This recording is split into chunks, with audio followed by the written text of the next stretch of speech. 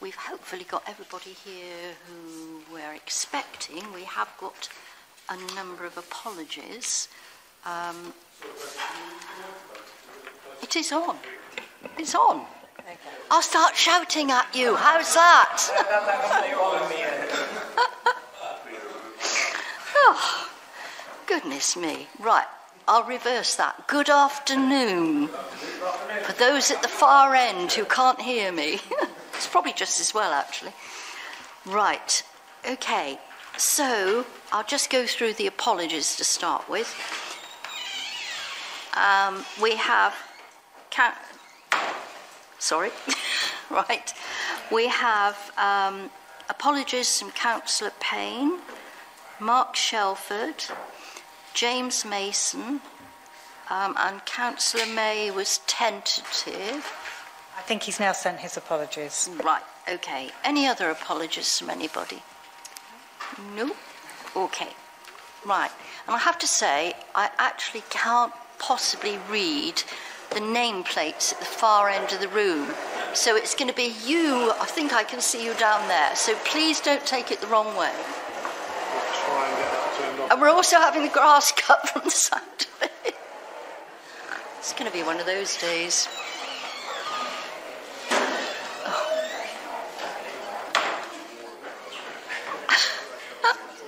Very warm in here. It will. I think we'll make sure we build in a break because I think it is going to get quite warm in here and you might want to open a window and walk about a bit, but if they're cutting the grass we won't be able to hear anything with that going on. So, right, okay, so I'm going to pass over to Simon for the emergency evacuation measures.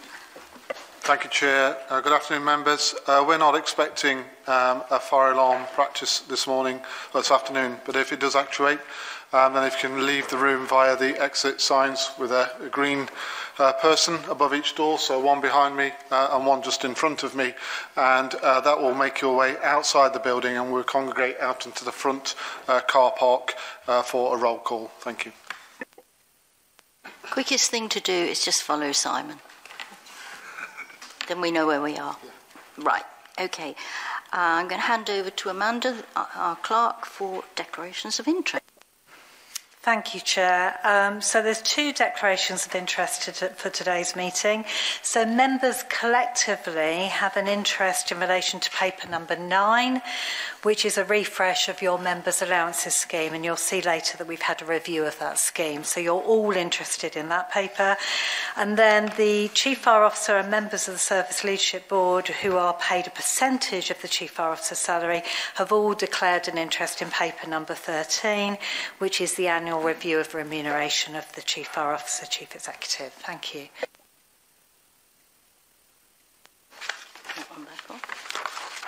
And item 4, we have one public access statement from a member of the public, which I think the clerk is going to read out for us. Yes, thank you, Chair. So Chairman, could I just actually make the point? If a member of the public's not here, it does seem to be ridiculous for us to use time. We've actually had it electronically, we have a paper copy here. Can't we just accept it? I'm happy for that to be put to members, if that's how they were happy to proceed. I do want to read a response to that statement as well, because you've all seen the public access statement. So are members content for me to move straight to the response? Yeah. Okay, thank you. That's very helpful. Thank you. So if I hand over now to the Statutory Finance Officer, because a lot of that was about financial matters, so Verity will deal with the first part of the public access statement. Okay, thank you. So the service thanks Ms Gwynne for her public access statement. I, as Statutory Finance Officer, will respond to the financial aspects. Ms Gwynne raises questions around a provision made in prior years for some interim work required at the Bedminster Fire Station. We have previously responded to similar queries by email on the 8th of August 2023 during the public inspection period for the 22-23 financial statements. The £203,000 provision remains within the accounts as at the 31st of March 2023 and has been audited as part of the external audit procedures completed on those financial statements. This provision will be released during the 23-24 financial year, which is the same year that the refurbishment work commenced at the Bedminster Fire Station. At the March 2019 Fire Authority meeting, pre-construction spends for both the Bath and Weston fire stations were approved at £500,000 and £420,000 respectively. The service has currently spent just over half of the approved allowance for Bath on work completed up to the end of RIBA Stage 3, and also on exploring other options for collaboration with emergency services and to avoid potential future costs. There will be further pre-construction works and associated costs as the service progresses through RIBA Stage 3 and 4. The service has spent around £200,000 to date on pre-construction work for the Western Station, covering exploration of site disposal and alternative locations, retaining land and the options around rebuilding or refurbishing the station. There will be further pre-construction work and associated costs as the service progresses through RIBA Stages 2, 3 and 4 associated with the Western refurbishment. The costs allocated within the proposed capital programme represent the current expected costs of construction for the works at both Bath and Weston, and include allowances for both construction and non-construction costs. The non-construction costs can be attributed to things like design work, consultancy costs, surveys and other professional fees. The service continues to work through the design stages of both sites, so the split of the total cost between construction and non-construction is not yet finalised. Detailed papers will be brought to the July meeting of the Policy and Resources Committee to request approval to proceed with each of these projects. Once approval to proceed is granted, our procurement department and premises team will conduct a tender process to ensure value for money to the authority. I'll now hand back over to our clerk to address the remaining aspects within the statement. Thank you, Verity. So dealing with the remaining aspects of the public access statement, Ms Gwynne has again raised a capital expenditure of £765,000 related to Temple Back. She is attempting to reopen a matter which has been fully investigated by 2 firms of auditors, and the court found no evidence of fault or flaws in those 2 independent investigations and accepted the findings of the auditors. Her request for documents made in June 2020 has been reviewed by the Information Commissioner. She appealed the Information Commissioner's decision to the first-tier tribunal, Information Rights, and that tribunal heard detailed evidence and refused her appeal on 30th November 2022, citing that the appellant's persistent contact with the Fire Authority has the effect of causing harassment and distress. The judgment is available online. The service therefore considered this matter closed and will not be responding to any further comments about the topics covered by that judgment. Finally, Ms Gwynne's comments about the Chief Fire Officer's NJC pay award are addressed by paper 13, which is in your agenda today. Thank you. Chairman, could I, with respect and through you, just make a point for future reference? Most of our councils have a policy, if questions are tabled by a member of the subject, they can ask those questions or the responses will be at the meeting. But statements are usually responded to in the future, not in public session. And certainly this individual, longer-standing members such as myself will recognise she has a certain reputation for some vexatious questioning. So I would suggest for future good practice, it would be deemed to be better to write to her copy to all members. Would that be helpful? Councillor, thank you for your suggestion. We'll take that away. I think we need to review at regular intervals the public access policy, so I'll take those comments on board. Thank you. Thank you for that. And still under public access, we've received a statement from the Fire Brigades Union who've requested to read this out at the meeting. I think Dave Roberts is going to do that.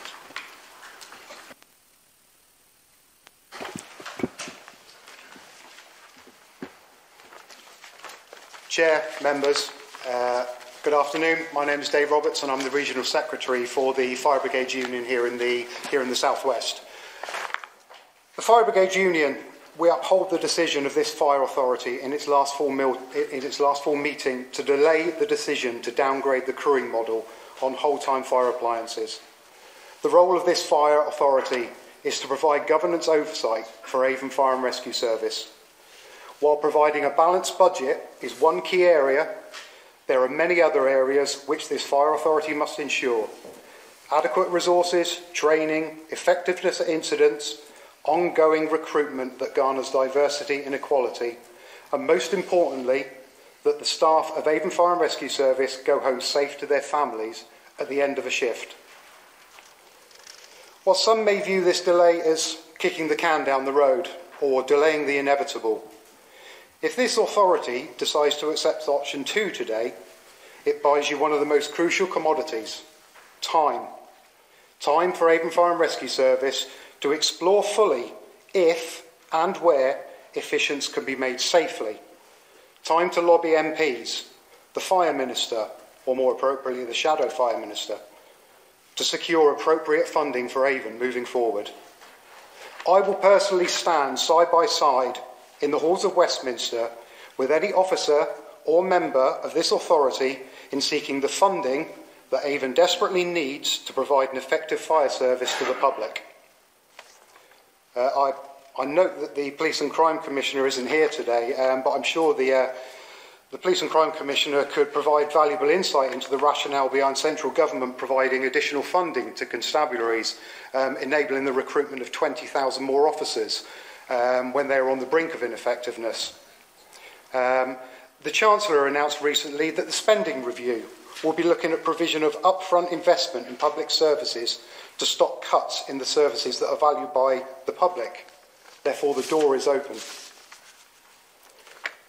At your last meeting, you passed on your respects and good wishes to the firefighter that was seriously injured at an incident.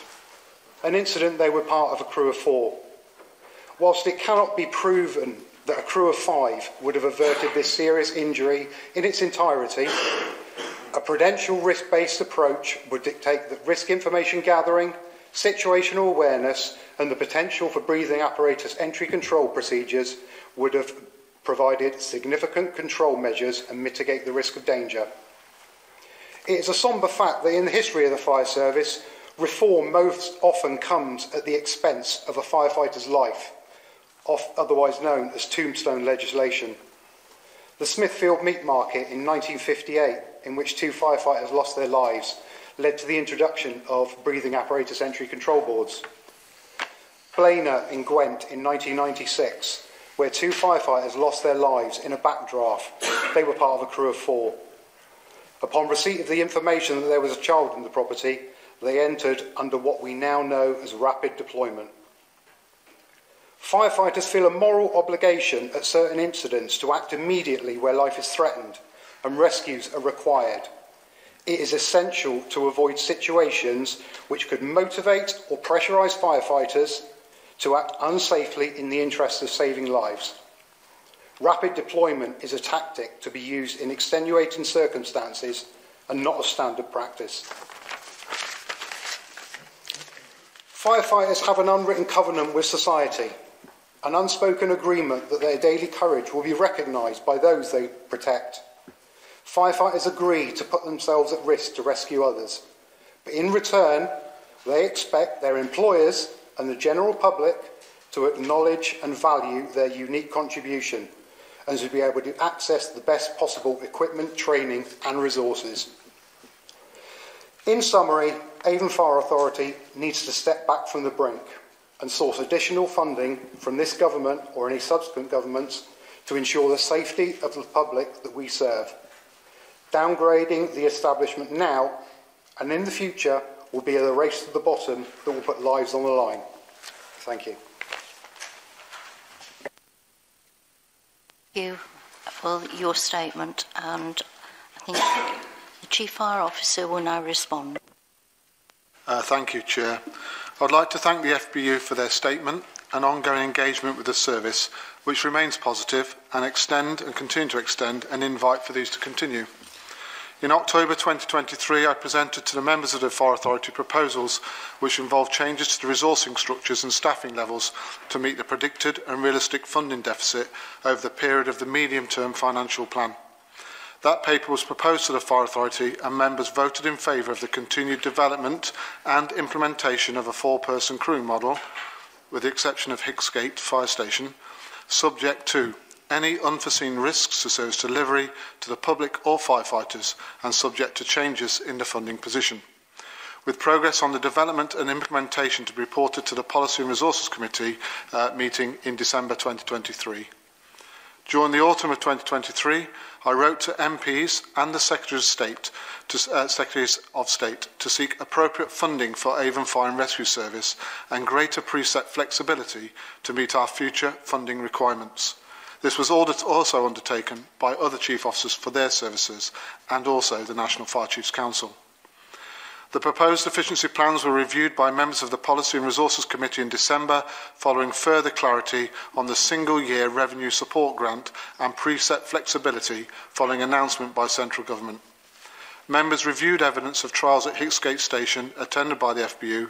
The data from those trials found that using four firefighters on appliance can be achieved with a safe system of work and will not have a negative impact on the service's response standards. The committee therefore resolved to note the continued development towards implementation of a four-person crewing model. Alongside the Statutory Finance Officer, I have carefully managed the revenue budget to balance resources to meet the needs of the authority, including investments to respond to areas of improvement identified through inspection reports. This includes the use of reserves and capital provisions to avoid the need for capital borrowing, while still maintaining a capital replacement programme, including the rebuild of Avon Fire Station, refurbishment of Bedminster Fire Station, significant investment in fire stations at Bath and Weston-super-Mare, and improvements in other estates. Maintenance of a rolling fleet replacement programme for new state-of-the-art Volvo appliances, replacement of specialist appliances and some of the best operational equipment available, to name but a few. If the authority wishes to maintain its ambitions in its capital replacement programme for buildings and appliances, then the revenue budget will not support this ambition without a capital replacement financial plan. I support the FBU's position of needing time, as the efficiency plans put before you give the authority exactly that, time. Time to implement changes in a progressive and managed approach through natural reductions in establishment. To implement a crewing model that is not new ground, a crew model that the service operated during COVID and operates in many other services around the country. A crew model that through reality testing, evidence and research observed by the FBU has not compromised the safety of firefighters or the safety of our communities, where a safe system of work can be adopted. The proposed changes may not meet all future funding deficits, but without the time to manage and adopt the changes, there remains a greater risk of harder hitting, greater impact and severe changes needed in a shorter space of time.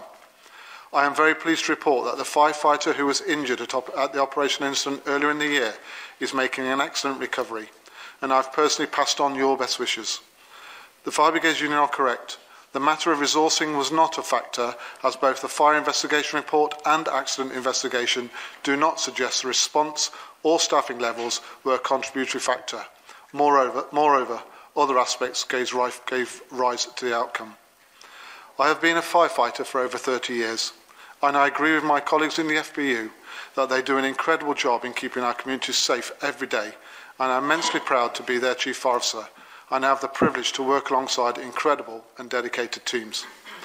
The role of a firefighter can be hazardous, but that is why we need the best equipment, the best PPE, the best appliances and buildings.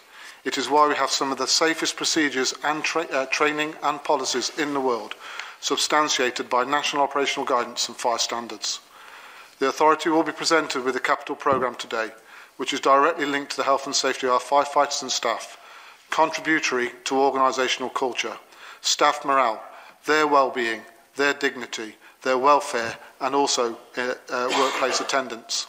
They cannot be taken in isolation, but all contributing to achieving the authority's commitments to making our communities safer and our service stronger.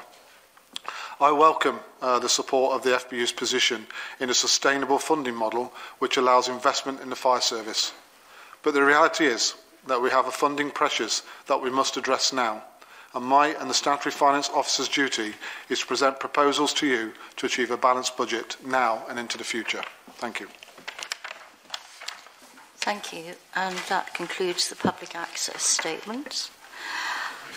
I'd now like to go back to welcoming everybody and also to confirm for the benefit of the recording that this Fire Authority meeting is taking place at Police and Fire Headquarters in Portishead. We're also recording the meeting for the public to view on the Fire Authority YouTube channel. And I'd like to ask members to introduce themselves so the people watching at home, your vast audience, I'm sure, would like to know who you all are. I'll start myself. My name's Brenda Massey. I'm currently chair of the authority and I'm a councillor in Bristol. I'll go round. Sorry, I can never tell which way you're going to go, Chair, but hi, I'm Councillor Ben Nutland, Councillor for Yate North, Vice Chair of the Avon Fire Authority. I'm Ron Hardy, Councillor for Emerson's Green in South Gloucester. Robin Moss, I'm Councillor for Westfield in Bath and North East Somerset. Good afternoon, Councillor Matthew Riddle, and I'm a member of South Gloucestershire Council representing the Severn Vale Ward. Thank you. Afternoon, Richard Tucker, Weston-super-Mare Milton Ward, North Somerset Council. Afternoon, Councillor Onkar Seni from Bath and North East Somerset. Thank you. Councillor Martin Williams, North Somerset Council, Cusack Ward, Weston-super-Mare.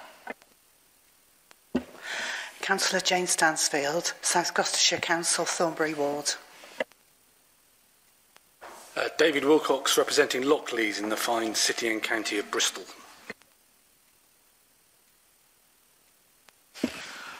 Councillor Yasin Mahmood, Lawrence Hill, Bristol City Council. Councillor Dan Thomas, Congsbury and Puxton on North Somerset Council. Councillor Philippa Hume, representing Hallfield Ward in Bristol. Hi, Councillor Steve Smith, representing Westbury-on-Trim and Henleys in Bristol. Councillor Giovanni, Brislington West, Bristol City Council. Councillor Liz Brennan for French Down End, South Gloucestershire. Councillor Richard Eddy, Bishopsworth, Bristol, which sadly isn't in North Somerset.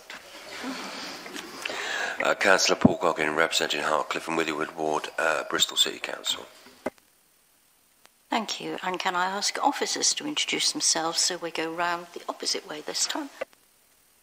Good Chair, good afternoon members, ladies and gentlemen. Simon Shilton, your Chief Fire Officer and Chief Exec. Yeah, good afternoon, Steve Imrie, one of the Assistant Chief Fire Officers. Good afternoon, Richard Welch, the other Assistant Chief Fire Officer. Good afternoon, Emma Bowen, Democratic Services. Good afternoon, Caroline Taylor, Head of Corporate Assurance, Continuous Improvement and Planning. Good afternoon, Amber Foreman, Head of Corporate Communications. Good afternoon, Scott Ward, Corporate Assurance and Business Planning Manager. Good afternoon, Natalie Mainstone, I work in Risk Management. Good afternoon, Lee Alford, Station Manager, Risk Management. Good afternoon, Claire Bentley, Head of Finance. Good afternoon, Angie Feeney, your Director of Corporate Services here at Avon Fire and Rescue Service. Good afternoon, I'm Verity Lee, Statutory Finance Officer. Good afternoon, I'm Amanda Brown, I'm Clerk to Avon Fire Authority. Thank you. And for the benefit of the recording, could I ask the members of the FBU to leave it to say your names, please? I'm Hampshire, the Executive Council Member for the South West region of the Fire Brigade Union. Dave Roberts, Regional Secretary for the Fire Brigade Union. Amanda Mills, Brigade Secretary for Avon. Thank you. And I think we've covered everybody now. Yep, good. Can I remind you, please put your phone onto silent, just in case. Richard? Chair, I think now that the lawnmower is finished, we can perhaps open the windows again. It is getting a little warm. Good suggestion, we jump off already. And that's before we start the meeting, it's getting warm, so yes.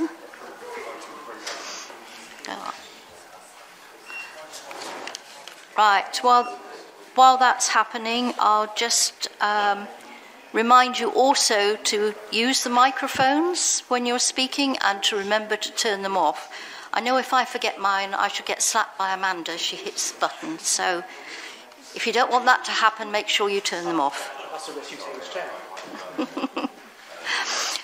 Right, any voting required today will take place by asking members for a show of hands.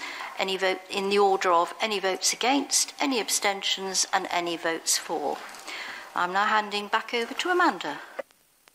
Thank you, Chair. Just to let everyone know that the Fire Authority has now published its pre-election guidance. That remains in place until the polls close on the 2nd of May. As you all know, elections are taking place in Bristol City Council and for the role of Avon and Somerset Police and Crime Commissioner.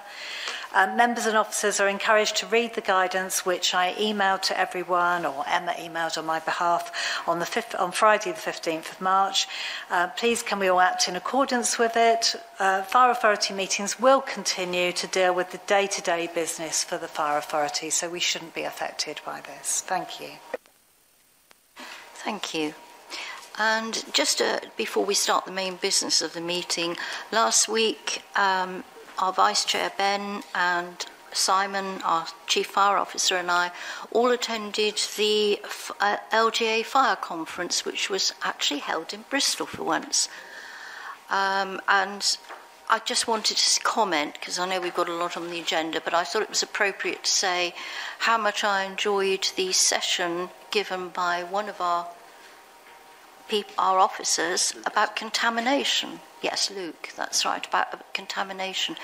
And it was really, really interesting. And it was great to go and meet up with people from other areas too. I don't know if Simon or Ben want to add anything to that. Thank you, Chair. Yeah, it was really informative, and actually it was Luke Gazzard that gave an excellent session on contaminants. Luke just not only showed his knowledge of the subject area, but just how professional he is.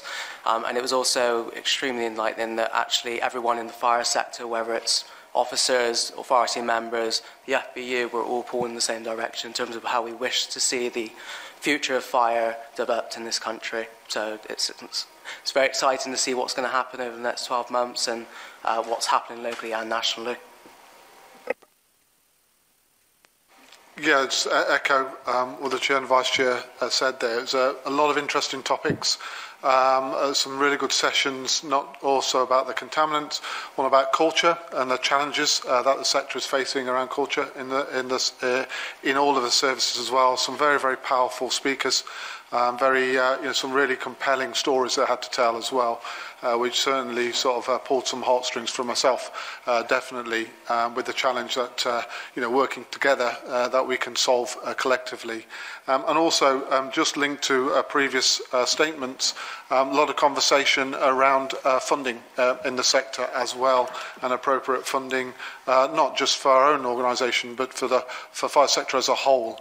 And there are a number of questions. We were joined by the Shadow Fire Minister. Sadly, the Fire Minister couldn't join us on that day, but certainly we were joined by the Shadow Fire Minister, where the matter of funding for the Fire and Rescue Service was a key topic of conversation.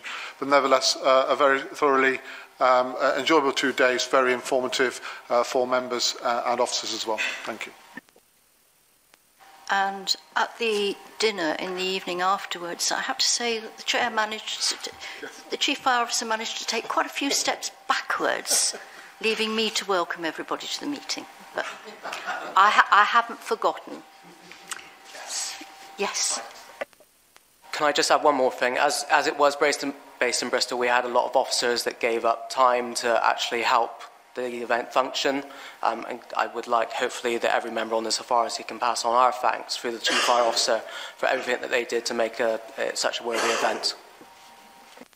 Yeah, thank you, Councillor. I think credit goes to the corporate comms team, and Olivia sat at the back there, who was one of the main coordinators for pulling all of our support to the LGA conference. So please take the credit. Olivia did a fantastic job, and for all the staff that were there, and there's other people in the room as well who represented our organisation at the highest level, and incredibly proud of them. So thank you.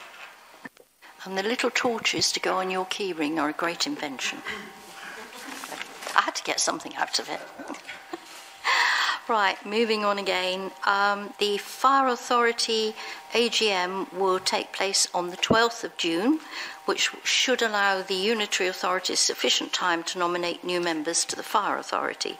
And an induction event will take place for new members on the 7th of June at headquarters. So, this...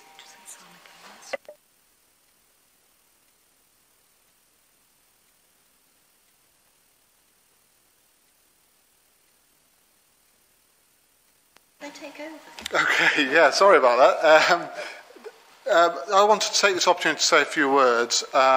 We know that local elections are taking place in Bristol, so this will be possibly some members' last time with the authority.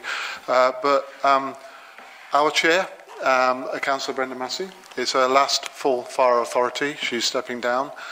Brenda has dedicated many years of her dedication and time to public service, to local politics. Brenda has been a valued member of our fire authority for 7 years, 3 of those years being our chair, and 2 of those years also being our vice chair. And in true tradition, I'd like to just recognise Brenda's contribution and support. Hugely grateful for Brenda's support since she became chair, and also her time on the authority to me as her chief fire officer, and also to the wider service as well, and how she has been able to lead the authority through the various meetings.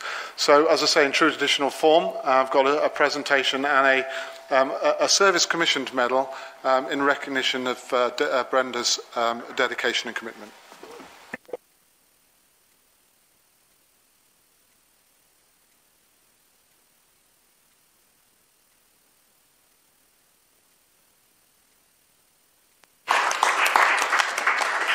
Thank you. It's usually me handing out certificates to the new recruits, so that's lovely. It makes a nice change. Could I possibly just briefly echo what the Chief Fire Officer has said?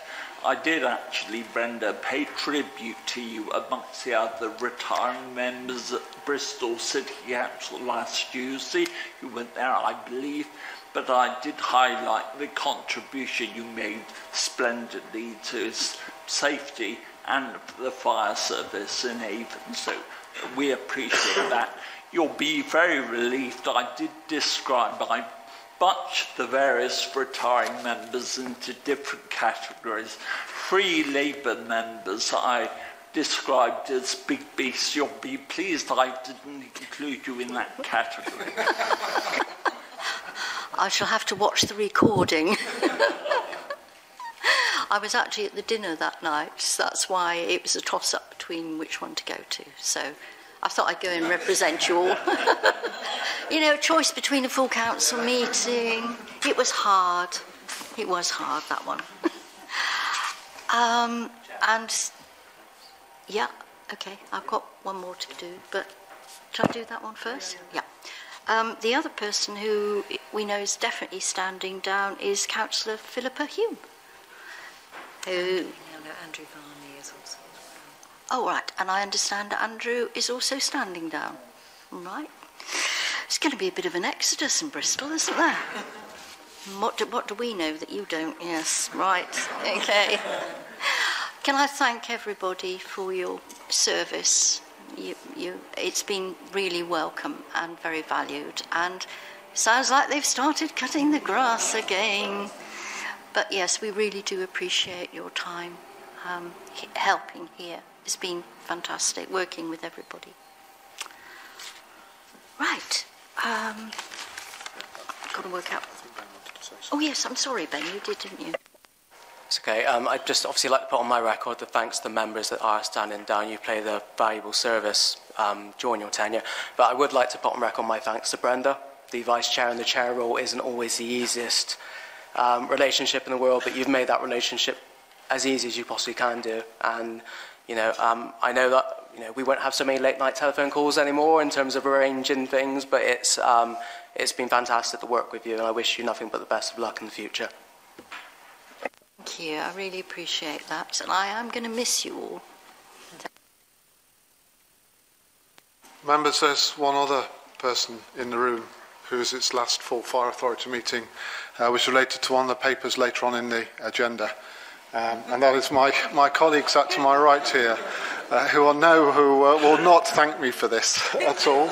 But that's Assistant Chief Officer Steve Emery, who has decided to retire from a very, very successful career in the Fire and Rescue Service.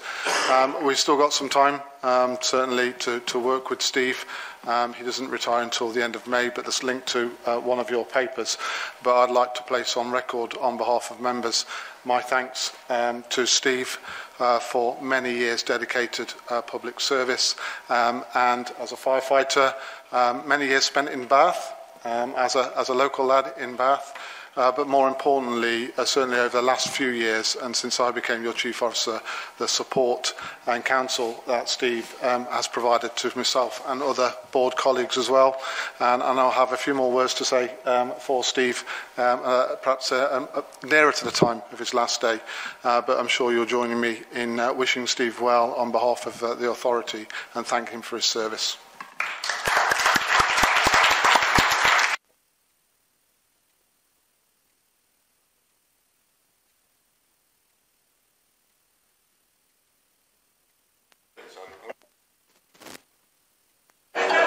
Yeah, and I still wish I hadn't. But, yeah, thank you very much. Thank you. That's good. And obviously, we don't know what the outcomes of the forthcoming elections are going to be in Bristol, so there could well be more changes to come. But I really do, I have thoroughly enjoyed my time on the Fire Authority. We've had ups and downs. Sometimes it felt like more downs than ups. But that happens with anything, and I'm going to miss you all. I'm going to miss that long trek from the car park too. Yes, not. Anyway, for anybody who's not remaining on the authority, and you've got one of these badges for headquarters, can you give it to Emma at the end of the session, please? That'll save her chasing you. So, yeah. Right. Is there anything else on that? Yeah, that's it. That's it. Right. Okay. So we can now move on to the main body of the meeting. And the first item is to accept the minutes of the ordinary meeting of the Fire Authority held on the 19th of February this year. And I move those as a correct record. Can I have a seconder? Thank you, Richard. Is everybody happy with that? Just a correction. I think at the end it shows the meeting finishing at 12 o'clock, which was very worrying as a new member when I wondered how long these meetings were going to go on for. That was 12 midnight.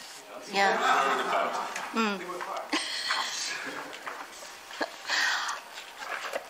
It was a morning meeting, not an afternoon meeting. Yes, I think that was right. Emma, are you able to check? It did finish at 12. Yes, I believe that is correct.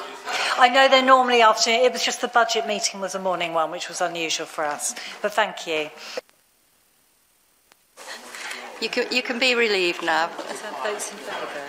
Yeah, I did try. Can I have votes in favour? Please show in favour of the minutes, please. The correct record. Yeah, I think everybody would say yeah. Thank you.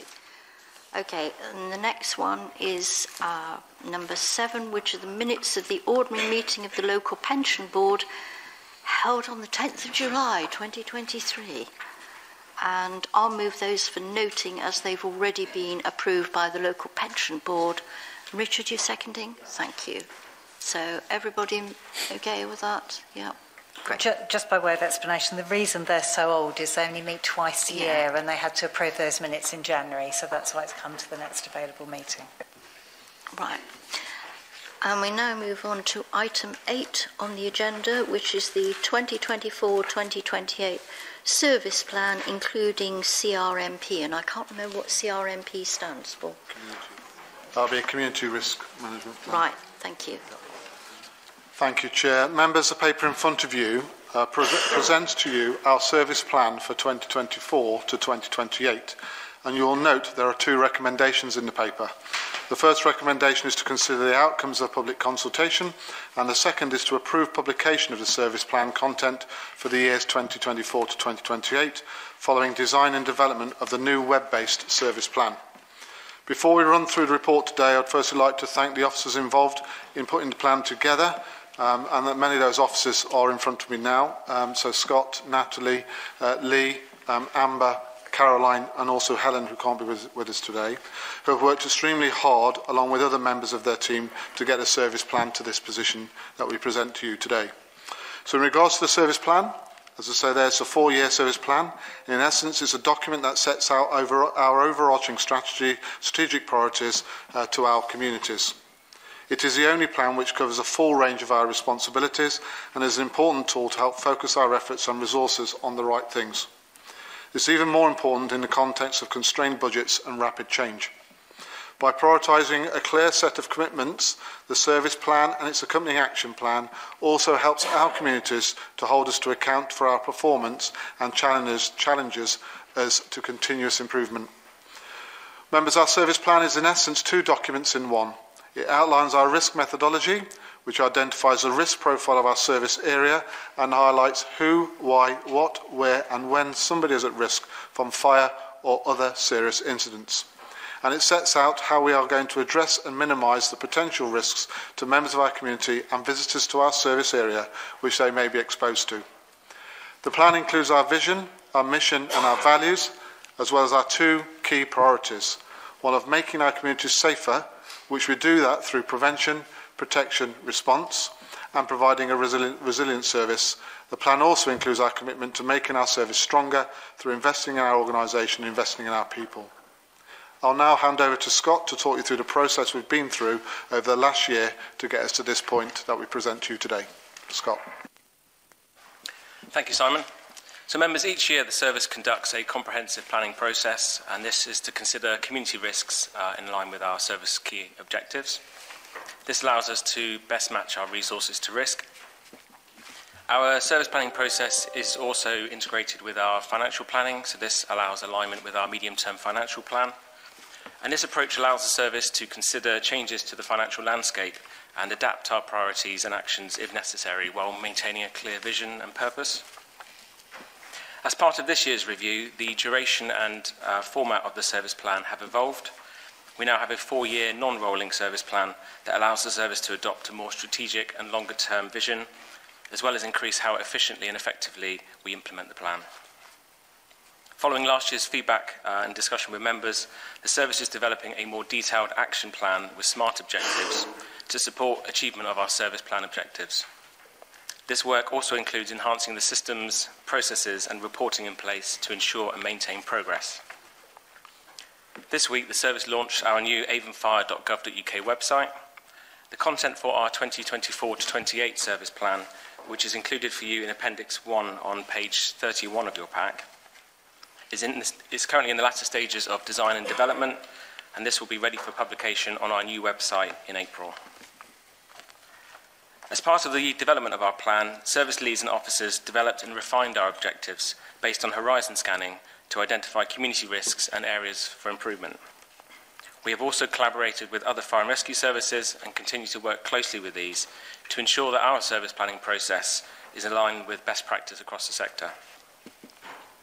Efficiency and effectiveness are key themes for the service, and this plan aligns with our ongoing journey of continuous improvement to ensure that we continue to execute our core activities excellently.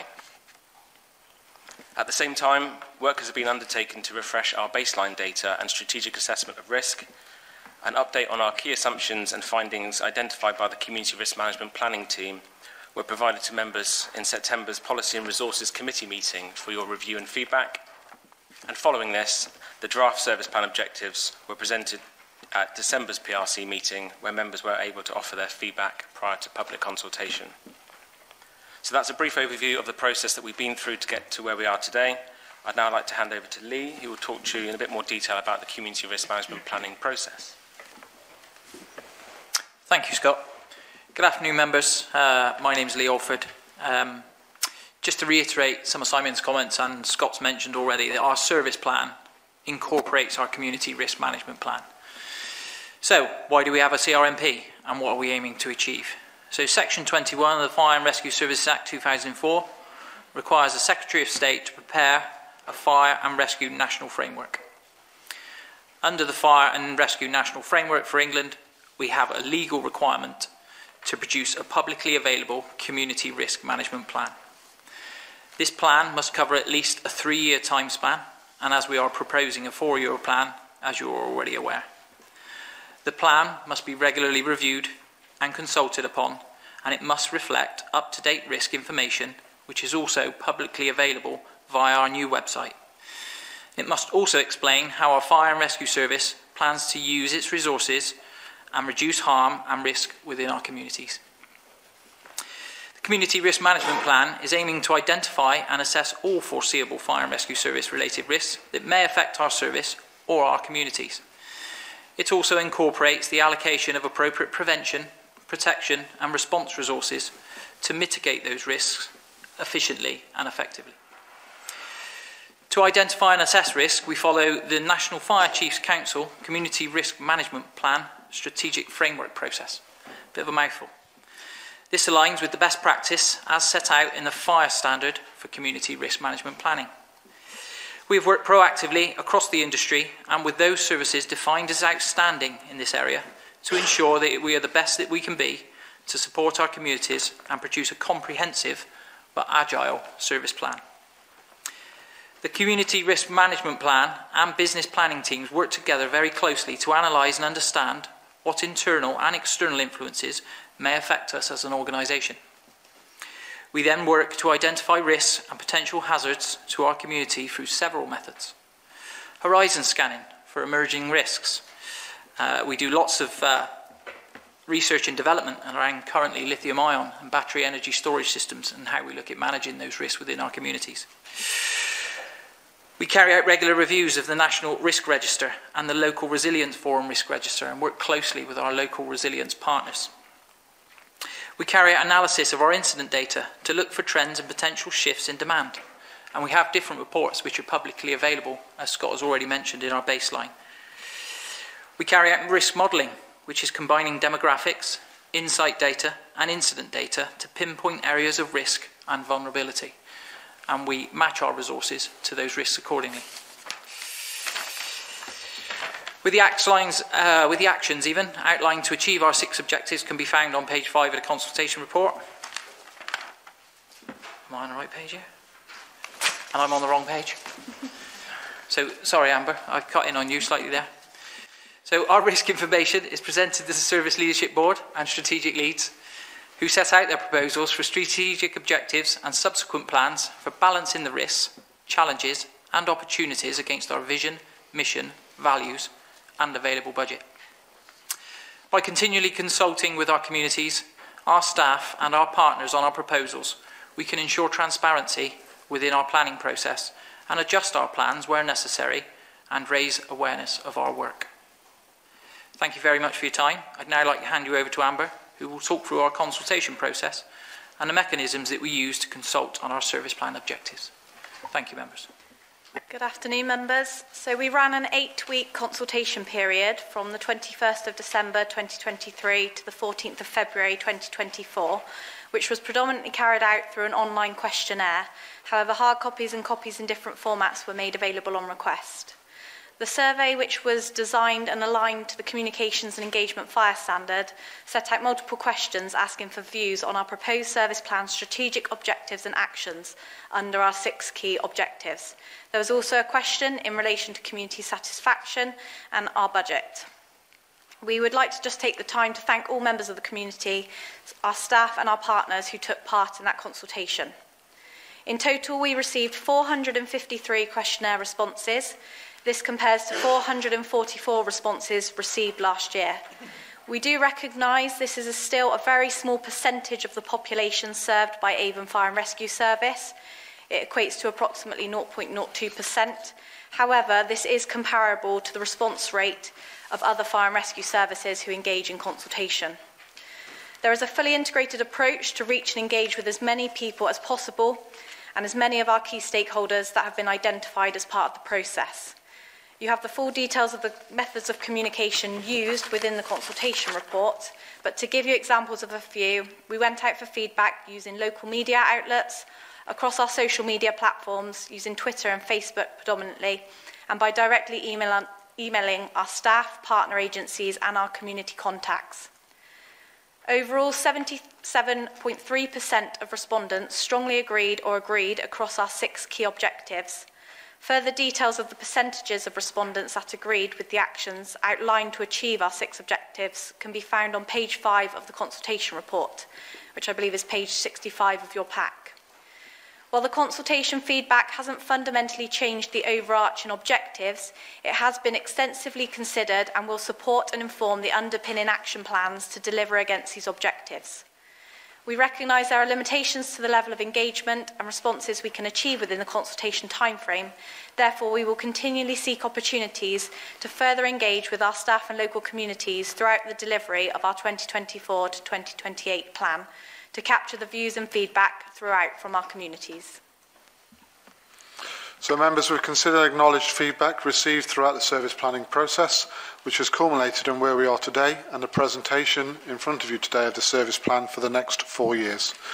Based on key findings, analysis and the consultation process, our service plan objectives have been thoroughly reviewed and updated for 2024 to 2028, and we have updated the plan's narrative in relation to key challenges and community risk findings, updated performance metrics and key financial information, and also recent service achievements.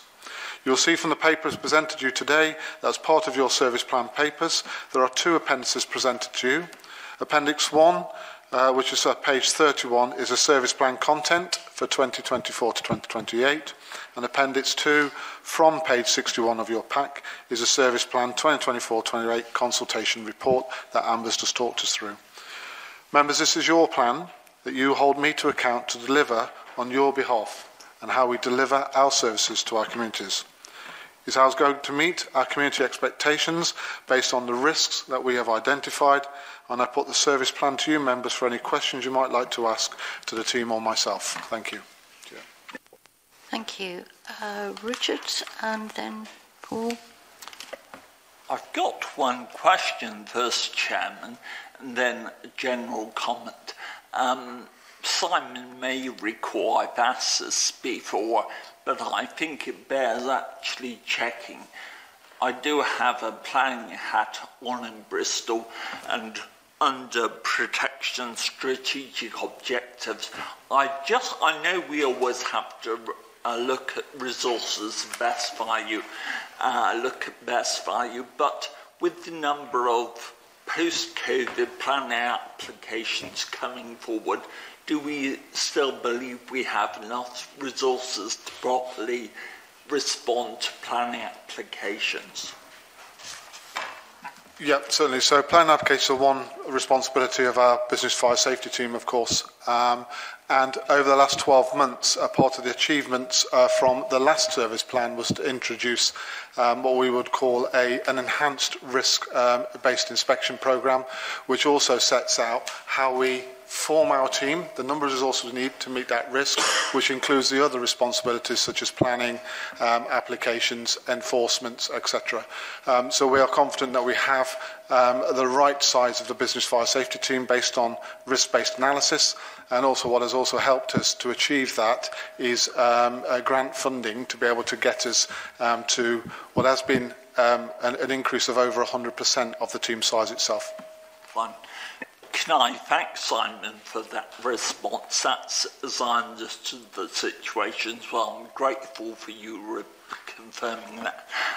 Very briefly, because I know we're in questions, but frankly I won't need to add my comment afterwards. It may surprise you to learn, Shem, but I do have a bit of a reputation for being a bit provocative. And the other week I did describe a certain Bristol Council consultation. Is the council listens, then it ignores. But to be fair with Avon Fire, I've always found the way we consult, and not only the way we consult, but then the way we seek to implement the findings of that research, authentic and actually incredible. And it looks to me from reading this report and hearing the presentation as if we've carefully taken that aboard, so my congratulations to the officers. Obviously, there will always be the financial conundrums And in fact, later today, we'd end this meeting, we're discussing some, but that's separate to actually the service plan we have, which I believe broadly reflects our aspirations and the issues and concerns of the people in Avon.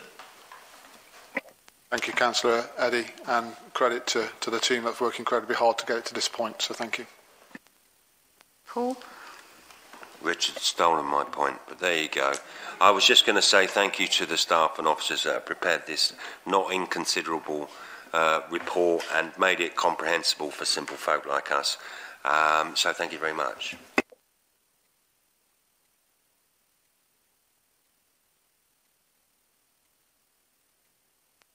Thank you, Chair. Yeah, I really like this. The content that we've got, and I appreciate it's not in its final form yet, but I think I like it flows logically, it makes a lot of sense, and I think the level of detail in there is just about right. It tells people what they need to know. So I'm looking forward to seeing it online as a real live thing, but I think this is a massive step forward from what we've had before with the printed book plan. So yeah, congratulations to the team. I think it's a really, really good piece of work. Just one clarification on the consultation report. Question 8 asked people whether they think we provide value for money.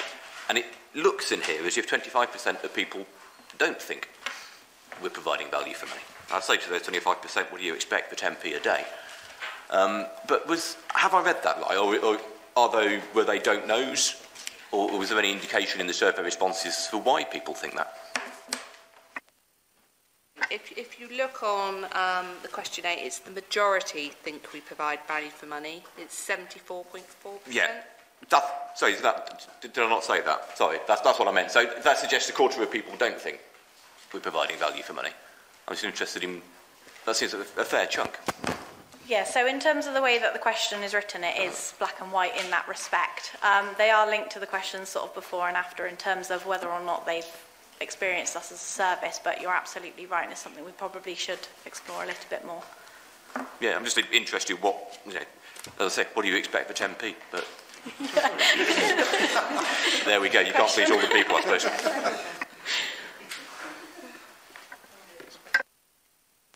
Thank you, Chair. Yes, I'd also just like to reiterate my thanks to the team for this report. It's really clear, and thank you very much for that. I had a question about response rates, which I think Amber's basically answered. I want to know how it compared to other authority areas, and you've mentioned that. But obviously it is very low. The trend is in the right direction. I'm just wondering what more you can do as a team to get more responses next time round. I mean, do you have discussions about this? Do you have a plan in mind? I'm sure you do. No, absolutely right, and you've covered all of the main points really. Each year we try and build on our response rates and increase what we're doing, take the learning and the feedback that we get from here and feed it into the consultation process. It's why we sort of capture respondent data to understand who and how we're targeting and how we're getting them on board. It's really difficult as well because anecdotally, people just tell us they just want us there in an emergency, and how do we capture that and get them to really understand that we want them to answer these questions to inform the longevity and the sustainability of the fire service. So we do all that we possibly can. We have obviously our sort of bare minimum, and then what we can factor into that time frame in terms of different communication channels, reaching out, members of the team phoning round to different people. We're willing to sort of try anything and everything to get those responses. So although it is low, as you say, we are maintaining that and hoping to build on that year on year. Okay, any more comments? Yes. Oh, sorry. Sorry if it's already in here and I've missed it. What did you find the most successful method to get people to reply to? So it is a combination. Social media. Social media, we can really look at targeted advertising to different demographics, and we can set up the formula in order to target different areas of our community, and that gives our biggest sort of reach and response rates. We also have mailing lists of subscribers, of people who contact us for service information. And again, that is another popular way of getting responses. Any other comments? No? Okay. This is for noting, isn't it? Oh, sorry. So if I just read out the recommendations. So the Fire Authority is asked to consider the outcomes of the public consultation, which I believe you have already done. But what you're asked to vote on now is to approve the Service Plan 2024-28 content in Appendix 1 for publication in April 2024 following design and development of the new web-based Service Plan. So can I have a proposer for that? Stephen Ben, thank you. Okay, so anybody, I'm trying to remember, abstentions or against is first, that's right. Always feels back to front. Right, any abstentions, please? No, any against? No, those in favour? That's unanimous, thank you. Good. Right, okay, members' allowance. This is the bit you'll all be interested in, except me.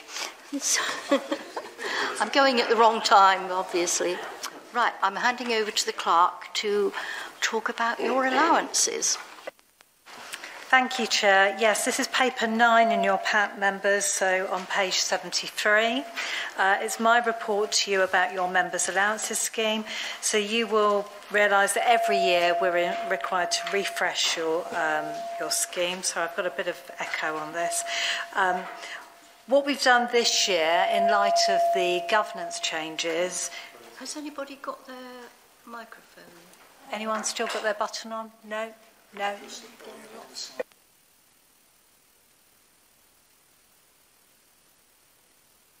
Let's keep trying. Is it not too bad? Is that okay? Okay, good. All right. Right, lovely. Thank you, Molly. Thank you. Okay. So in the light of the governance review which we had last year, which changed the structure of the Fire Authority, although we weren't due to have another independent review at this stage, we have gone ahead with that to make sure that your scheme reflects the new governance arrangements.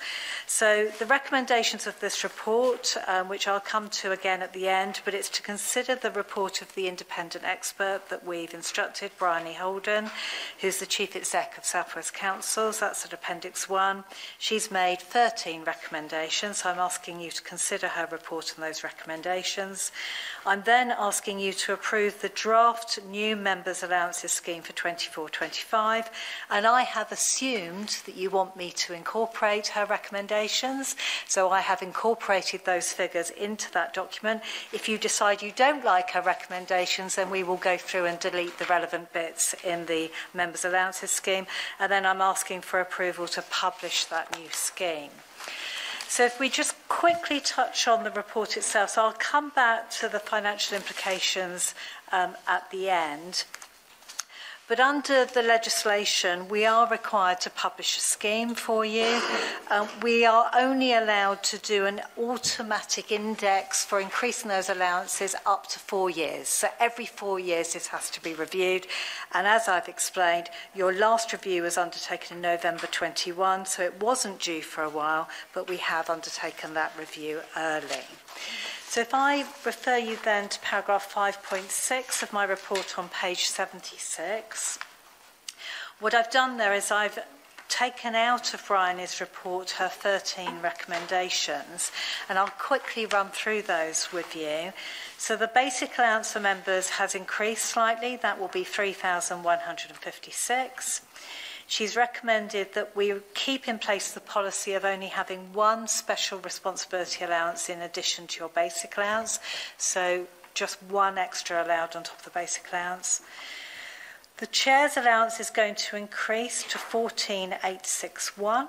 Sorry, Brenda.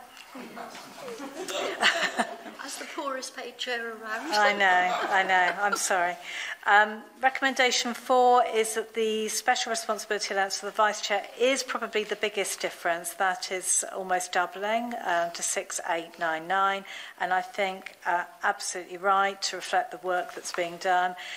And paragraph 6.13 of the report explains that our current allowance for that post is the lowest of any combined fire authority in the research. So I think we were quite some way behind, so that's why it suddenly feels like a big jump. The only people who've lost out a little bit is the political group leaders. That has reduced slightly, not by a large amount, but in most of the southwest local fire authorities, it's not paid at all. So it's trying to reach that balance between not paying versus paying and getting the amount about right. She has decided that at this stage, no special responsibility allowance is required for committee chairs because those roles are fulfilled by the Fire Authority Chair and the Vice Chair automatically, and no special responsibility allowance for committee vice chairs at this stage because she couldn't find evidence of sufficient duties to mean that that was needed. However, she has said that should be kept under review, so it might be that we decide differently in future. She has also recommended the introduction of a new local pensions board allowance because the two members who do that role have to undertake quite a lot of pensions training. It is a very technical role, and my thanks to the two elected members who've been taking the pain of that role for us. They will get a very small basic special responsibility allowance of £473 a year. So sorry, Andrew, just too late for you. Okay. Recommendation 9 is that we continue to use the annual flat rate of the NJC Green Book Pay Award, but for the avoidance of doubt, that won't apply this year. It will start from next year because this is your review at this stage. She has approved the rates paid to the independent person, James Mason, and the new independent member for AJOC, which is good. Travelling expenses are going to be the same, and the next review will be in 4 years' time. Advisory recommendation 13 is just simply, yes, I acknowledge the independent review and you should have a regular training programme for members. So I'm looking to introduce that for you and hopefully we'll have a paper at the AGM about that. So the details in Appendix 1, the benchmarking, she's used the South West Group, Dorset and Wiltshire and Devon and Somerset Fire, and also local authorities with broadly sized similar populations as her benchmarking group. I don't intend to go through the detail. I don't think there's any need. She's not here, it's just me, so be gentle. But I'm happy to take any questions before we recap the recommendations. Thank you. Andrew Varney. I didn't actually plan to speak on this, Chairman, but something Amanda said just prompted my query, so I may have misunderstood you, Amanda. Assuming the same constitutional setup relates to this as to our unitary authorities, I didn't believe we were able to take a pick-a-mix approach to the recommendations. I thought we had to either accept in totality the independent panel's recommendations or reject them. I think it's slightly different here because we don't have a panel. So we've outsourced this work to an independent expert. She hasn't said in her report that everything has to be accepted in total, but I can clarify that with her. My view was that there was nothing there particularly controversial and that the likelihood was that members would probably just accept. You accepted all her recommendations last time, so I didn't ask her that question. I agree with you, Amanda. I certainly don't have an issue with any recommendation. Thank you, Councillor. That's very helpful. Councillor Varney. Thank you, Amanda. Yeah, I just want to endorse recommendation 8. The pension board members, they only have 2 meetings a year. They're no longer public and one of them is online, but there is quite a lot of reading and training. It is quite technical, so I think this allowance is a fair sort of reflection of the extra additional workload that they have. So thank you very much for introducing that. I know we talked about it previously, so thank you. Thank you, Councillor. Councillor Wilcox. Thank you, Chair. looking at paragraph 6.24, which is talking about committee vice chairs, the recommendation 7 talks about no responsibility allowance should be paid to committee chairs. I think we need to add a word vice there, please. I think, yes, I spotted that typo because it's in her summary of her recommendations, but not in the body. I think there was a typo, so I'll insert that. Thank you. Thank you. Any other comments? No? So I think we've considered the report. So what I need from members is whether you're happy to adopt the 13 recommendations and whether you're happy to approve the draft members' allowances scheme 24-25 at Appendix 2, in which I've already incorporated those figures, and then approve that member scheme to be published. So can I have a proposal, I please? move all recommendations. Thank you, Councillor Odie. And a seconder, please. Okay. Thank you. Any votes against? Any abstentions? Votes in favour? Thank you very much. Good, thank you. Okay, and our next item is item 10, the updated 2024-25 revenue budget and MTFP. And thank you, yeah. Thank you. Yes, so this paper is bringing you today the updated revenue budget for the next financial year and then the medium-term financial plan for the 4-year period. So following the meeting on the 19th of February of this year, a member raised a proposal that this paper aims to address. So we're presenting here today several options to try and address that proposal and the implications of those options. Paragraph 3.2 at the bottom of page 105 of your bundles just outlines what that proposal was. So the proposal was to look at whether we could remove the £500,000 contribution that we proposed in the revenue budget to the capital programme and therefore avoid the requirement to generate sufficient efficiency savings, so we could delay our efficiency programme to 25-26.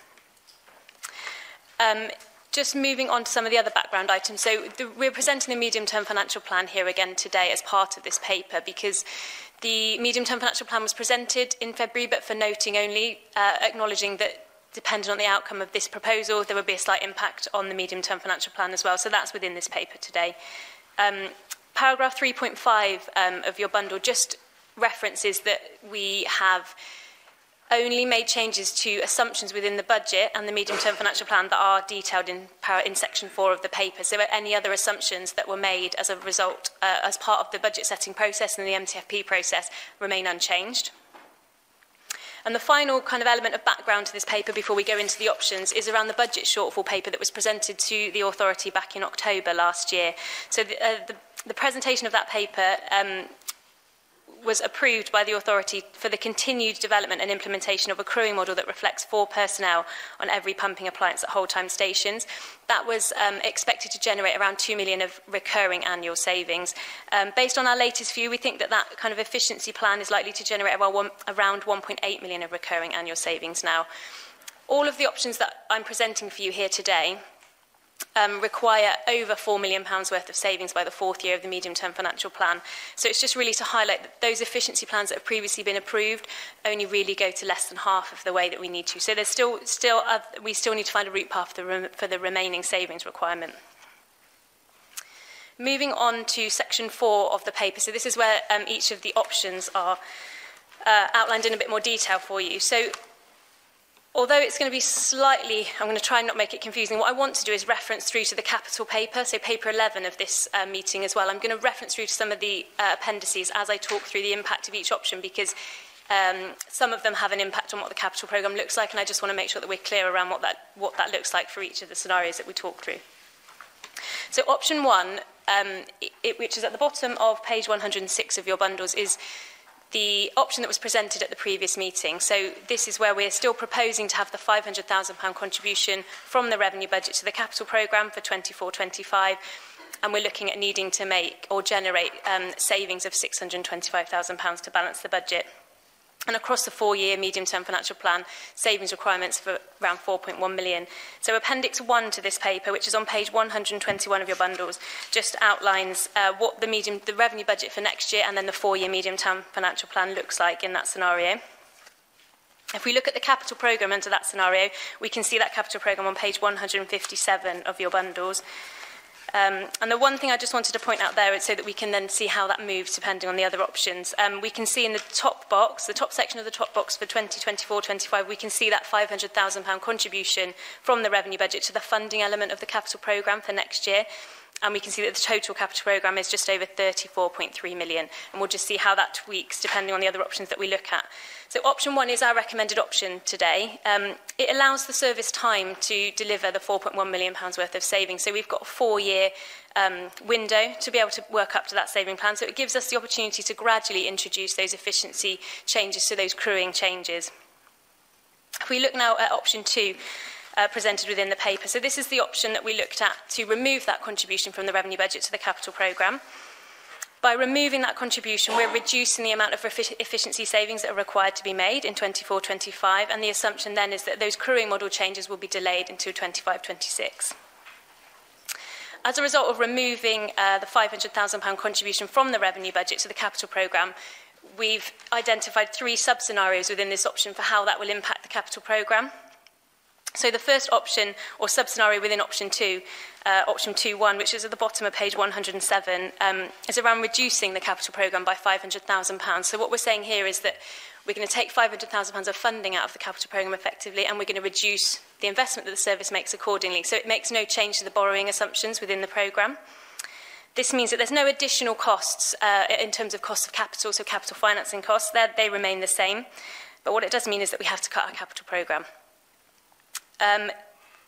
This option, by doing this, we're working, as I said, to delay efficiency savings to 25-26. So we would need to make a small nominal amount of savings in 24-25 to balance the budget, but we'd still need to make £1.4 million worth of savings in 25-26.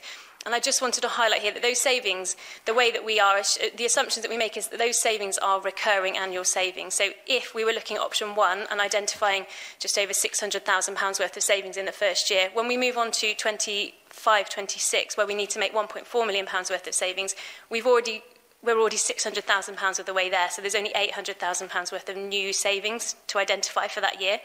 So when we look at option 2 in these sub-scenarios, each sub-scenario assumes we're not making those savings in the first year, so we have to identify the full 1.4 million in 25-26 in order to balance the budget. So that's just that's a lot harder for us to do. And then what it also means is that the total savings, so the 4.1 million, has to be identified within a 3-year period rather than a 4-year period, so compressing that time period. For those reasons, that isn't the option that we're recommending here today. Firstly, because of the compressed time period that I've just mentioned, and then also because of cutting the capital programme. So in order for us to do that, for the purposes of this paper, we've illustratively adjusted the capital programme, which we can see on page 157 of your bundles. 159, which is Appendix 3 to the capital paper. So we can see that the contribution from revenue has been removed, and what we've just done is removed £250,000 each from premises and fleet within that first year of the programme. That's just for illustrative purposes, and I've mentioned in the paper there in paragraph 4.10, for us to really remove something from the programme, we would have to complete a detailed risk assessment to identify what that would be. The second option within option 2 is to rephase the capital programme. So what we're saying is we would keep the total capital programme the same, but we would shift £500,000 of spend from 24-25 into 25-26. So that would have the benefit of not bringing forward borrowing. So we would still need to borrow more because we're reducing the funding and not reducing the capital programme, but it still means that we don't have to borrow until 25-26. So the impact of this would be additional capital financing costs going through the revenue budget. It's around £40,000 a year on a £500,000 loan, assuming around an 8% cost of capital. And again, for the purposes of this scenario, we've outlined 3 possible ways we could rephase the programme in paragraph 4.13 there for you. So either rephasing £500,000 from the fleet programme, or rephasing full £500,000 from premises, or splitting that between fleet and premises. And within that section of the paper, it just outlines the kind of things that might be affected if we do that. For the purposes of the capital programme, which is shown on page 161, we have modelled the third option there. So we've modelled a change of £250,000 in both the fleet and the premises lines. What we can see is that the overall capital programme remains unchanged at 34.3 million, but that prudential borrowing has increased in 25-26 by £500,000. Again, this isn't an option that we're recommending here today because it still has the impact of compressing the time frame that I talked about within that first option in that first scenario within option 2. And there obviously is an impact on our capital programme of delaying investment there. The final scenario within option 2, the third scenario, is not changing the capital programme at all. So the capital programme remains as it was under option 1. But what it would mean is that we would still need to borrow more in order to fund the capital programme in full, and that borrowing would be brought forward. So if we're not rephasing any of the spend, we just need to borrow earlier to be able to deliver that programme. So that, again, would have an impact of increasing capital financing costs for the 4-year period. So increases overall efficiency savings that are required to be made. Again, it's a relatively small impact. It's slightly larger than under the previous scenario, but still around £40,000 a year. But has the benefit of not affecting our capital programme. But again, this option is not one that we're recommending today for similar reasons to the previous 2 options, really. The compressed time frame, it does increase the savings that are required to be made over the 3-year period, albeit only slightly, but it's still, we're having to save more and in a smaller period, so it's not an option that we're recommending today. The final option is option 3, which is on page 111 of your bundles.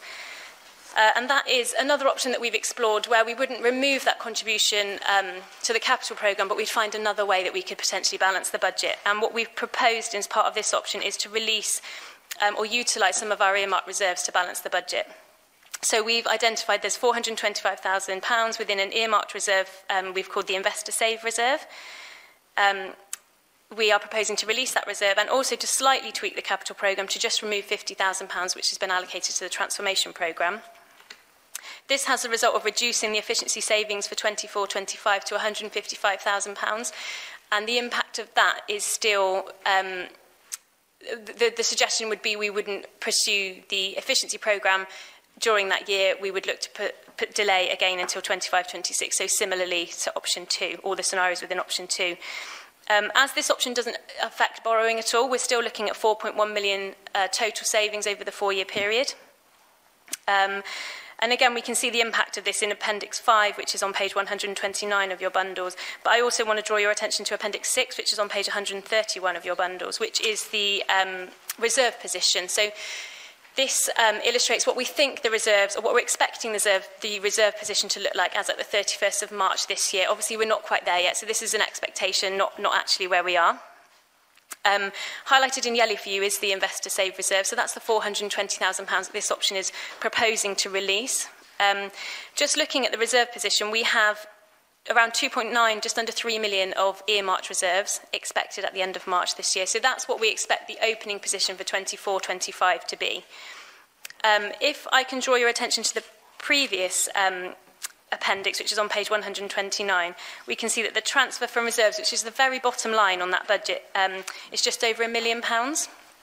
In previous scenarios where we weren't proposing utilising reserves, that was around £670,000, so it's a big increase. And what I just really wanted to draw your attention to is the release of over £1 million of just under 3 million of reserves takes our reserves to below £2 million expected level of reserves for March 2025. And what we've tried to do here is just have a little look at how that compares to other services, which we've done in paragraph 4.32 of your papers. And it just suggests that we're already holding relatively low level of reserves in comparison to other services that are of a similar size. And if we pursued this option, we'd be bringing ourselves to well below a 10% limit. And a limit on reserves is something that we would choose to set ourselves, and it would be different for different services, but it's just something that we wouldn't feel comfortable doing. So again, for that reason, this isn't a recommended option. The other thing to note with reserves is you can only use them once. They've been earmarked for a specific purpose, and you can only use them once. So once we've utilised them, we won't be able to use them again. And given the pressures that we're under with the in the revenue budget and balancing the budget in future years, we're unlikely to be able to contribute to those reserves in future. So it's going to be much more difficult for us to build those up again. And having a lower level of reserves just reduces our financial resilience. So we've highlighted in paragraph 4.35 there just some examples of where there are potential costs that we haven't been able to incorporate in the medium-term financial plan yet because we don't know what they are, but they might be coming. And if we don't have sufficient reserves to support that, we might not. It reduces our resilience to respond to those. So again, mainly for the reasons around reserves and the fact that it's delaying and compressing the time frame over making the savings, option 3 isn't one that's recommended here today in this paper either.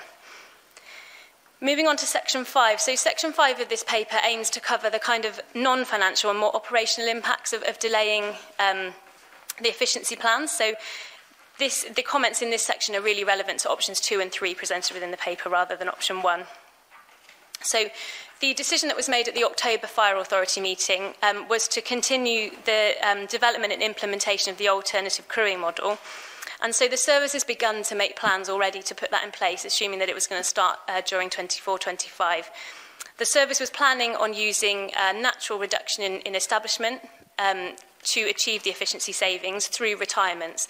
So at the top of page 114 of your bundles, we've got just an illustration of a couple of different projections around a retirement profile. And that retirement profile suggests that anywhere between 34 and 60 retirements across the 4-year period might be expected. What we need to consider is delaying the efficiency plans means we need to think about how we are going to maintain the establishment levels during 24-25. So we're expecting, say, between 9 and 13 retirements during that year, and how are we going to be able to maintain establishment during that period if we're not implementing the efficiency savings? So paragraph 5.8 at the bottom of page 114 just gives four options that we've considered around how we would maintain establishment during 24-25, should we go with one of options of 2 or 3. So things we've considered are running a training school. And as I mentioned before, because of the previous decision that's been made to continue to develop and implement these crewing changes, we're not able to run a training school now until February 2025, which is very close to the end of the 24-25 financial year. So it would give us 9 or 10 months of having to manage a kind of fluctuating establishment level. And if we then chose to permanently appoint more firefighters towards the end of the year, we'd then be looking to go into 25-26 and immediately starting to reduce those again. The effect of that might be that we have to look to redundancies to manage the establishment levels over the remaining 3-year period of the programme. So again, it just reflects on that compressed time frame that there's a chance that the retirement profile that we can see here on page 114 wouldn't be sufficient to achieve the efficiency savings that we need to make. We've also looked at permanent transfer from on-call to whole time. It has a similar impact, really. If we're permanently appointing staff, we still run the risk of redundancies. We have got some staff that are eligible to do that at the moment, but it's unlikely to be sufficient to totally bridge the gap between the level of retirements that we're expecting. In both of these scenarios, we have to think about how we would manage a reduced level of establishment potentially for a period of time during 24-25 as well. So there's also the chance of additional overtime costs.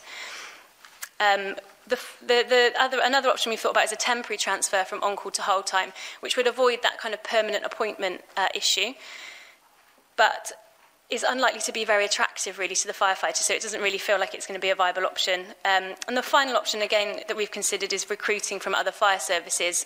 And again, it's looking at permanent appointments. So we're still running the risk of having to look at future redundancy programmes to reduce the establishment to the level that we need to achieve. And of course, a redundancy programme comes with associated costs, which aren't included in the medium-term financial plan assumptions at this point. So kind of to summarise, really, both options 2 and 3 would put us in a position where we're more reactively managing establishment. We're looking at potential redundancies and potential overtime, so both additional costs there that are not included in the medium-term financial plan, and also looking at potentially a more frequent usage of the degradation plan, so bringing appliances off the run if we have a shortfall of resources. So all of that combined with the shorter time frame to achieve the savings that we need to make. Whereas if we're looking at option 1, we're looking at kind of a proactive, controlled and phased introduction of efficiency plans to help us bridge the gap over the 4-year period. So really, and we've already seen really from looking at the financials, the impact of each of options 2 and 3 on the overall savings is relatively minimal. It's more around that compressed time frame and putting the service under far more pressure to deliver those savings over a 3-year period rather than 4. The final element of this paper that I wanted to just draw your attention to is the Section 25 statement. So that's on page 118 of your bundles. So the Section 25 statement is something that I am legally required to make as part of the budget setting process. And the full Section 25 statement was published in the February papers. So what we've done here is just added some comments of how our opinion, or my opinion on the Section 25 statement has changed based on the options presented for you here today. So obviously option 1 is the option we presented in the previous meeting, so the Section 25 statement remains unchanged under that option. Option 2, really there's a caveat here with kind of commenting on the robustness of the budget setting process under option 2, because option 2 puts us in a position where we can balance the budget in 24-25, and we've seen there are ways that we can do that, but it's putting significant amount of pressure on future years. So really kind of puts into question whether that is a really robust way of setting a budget. And then under option 3, we've talked about how that's going to really put pressure on our reserves. And one of the elements of the Section 25 statement is the adequacy of our reserves levels. So I think in this scenario, I'd be unwilling to kind of sign off the Section 25 statement on that basis. And I think that brings me to everything I wanted to say on that paper, so I'll open for questions. Ben was first. Thank you, Chair. So I've got a comment to make and then an amendment, okay? Obviously, I've spoken to a lot of members over the last week or so, the Chair, group leaders. I've also spoken to the officers. The options on papers there, none of us want to make this choice. They're very difficult choices to make. But quite frankly, we need a budget today, and we need a budget that works and it's workable for everyone. Now, and obviously I've spoken to the FBU over the last week, both locally, regionally and nationally. So I'd like to put forward an amendment, if I may, which has been circulated to group leaders. Can I just check, has everyone received a copy of it? Has everyone received a copy? Because obviously I don't want to move it unless people know what they're voting for or against. I only have one. Yeah, that's the one I gave to you. Okay. Slightly. So, for the benefit of the record, this is the amendment which I've spoken to Simon and Verity, and they're both happy with the wording on. So, the amendment is the officer recommendation, and then below the amendment is if significant funding is identified and received from central governments, or if there's a substantial increase in council tax base, or a significant decrease in the deficit, the Avon Fire Authority will commit the Chief Fire Officer to the following actions. 1. Efficiency savings are immediately paused and reversed. 2. The Chief Fire Officer will present a new and updated plan to an emergency meeting of the Avon Fire Authority to reflect the increase in significant funding. The Avon Fire Authority notes the following. 1. The work of Councillor Steve Smith in regards to his option 2. 2. The ongoing lobbying campaign of the FBU, the Fire Brigades Union, for fair funding settlement to the fire service. 3. The difficult situation that fire services and fire authorities find themselves in with the uncertainty around the continued one-year funding settlements by central governments. Obviously, this isn't a perfect amendment, but it does give us wiggle room down the future line if there is an increase in funding. There are so many different variables which can happen this year. We don't know where we will be in 3 months, 6 months' time, let alone in a year's time. This gives us the ability to actually, if things change, we can change. If things move, we can move. We have the ability to keep control within this board to actually hold the Chief Fire Officer to account if circumstances change. The only difference is that in terms of the officer recommendation, we still keep the officer recommendation, but it gives us wiggle room down the line if things do change. And I think that this is a middle ground for us to work from. This isn't the end result. It's the first stage of a many-stage process as we go across the rest of this year. But I think for the time being, it might be a solution. Can I just second Councillor Nutland's amendment? And I'll reserve my remarks at the moment just to hear from other members. Thank you. I was just about to ask for one, so you preempted it. That's fine. I had Steve and Richard indicated they wanted to speak. Okay, thank you, Chair. And as the troublemaker who asked the question at the last budget meeting, and I can first say thank you, Verity, for this report. I know a lot of work has gone into this, and you've given us a clear set of options here and some really clear information. I've only been on this authority a couple of years. I've not been around all that long, but I haven't yet in those 2 years gone against an officer recommendation. And it's something I've thought a lot about and agonised over the last couple of weeks, but I am going to. My suggestion to colleagues is that we don't support the recommendation in this case, and instead we choose option 2, brackets 3. And I just want to be very clear at this stage that going against that recommendation does not imply any criticism or any lack of respect for Verity or for Simon or for anybody else. That's not what it is at all. For me, it's simply that when we approved the efficiency plan back in October, I think it was, we approved it subject to changes in the funding position. And the funding position, for this coming year at least, has changed. The medium-term financial plan we looked at this time last year forecast a deficit of just over £1 million. Was it 1.063 from memory? Something like that? By the time we got to December last year, we had the update report on efficiencies. We were expecting a deficit for 24-25 of just over £2 million. Fast forward 2 months, funding settlements come out, council tax base helped us out a lot, and the deficit, without making that transfer to capital, is £125,000, not £2 million. And for me, that does make a difference. So we said the efficiency plan, the crewing changes, were the least bad option. And I think that was a view most people shared, and that we were doing it reluctantly, but didn't want to do it if we didn't have to do it. And my suggestion is that for this year at least, we don't have to do it. However, there is a risk to that, and I'm not pretending this is simple and everything's going to be okay if we just carry on. The risk is that if the forecasts in the current medium-term financial plan are correct, then this time next year we're looking for 1.4 million, and in a few years' time that goes up to 4.2 million, I think it is. And I don't shy away from that this choice isn't going to go away. It'll come back, and it gets harder. If we don't do it now, it gets harder later. And I haven't yet seen any less bad options than the one we've got in front of us. So I just want to be clear that I'm not suggesting that we can just ignore it now and it all goes away and everything will be fine. However, situations do change. And we've seen that this year, that we've gone from £1 million deficit to a £2 million deficit down to £125,000. Various things changed that got us to that point. I'm not a blind optimist. I certainly wouldn't put a lot of money on a £4 million deficit just melting away. But things do change, and a lot could change over the next few years. So my preference would be that we give ourselves that time, and we accept with that comes the risk that if the deficit does come back to bite us next year at 1.4 million or whatever it might be, those cuts will be harder this time next year than they would be if we did them now. But personally, set against needing to cut posts now, that's a risk personally that I'm prepared to take.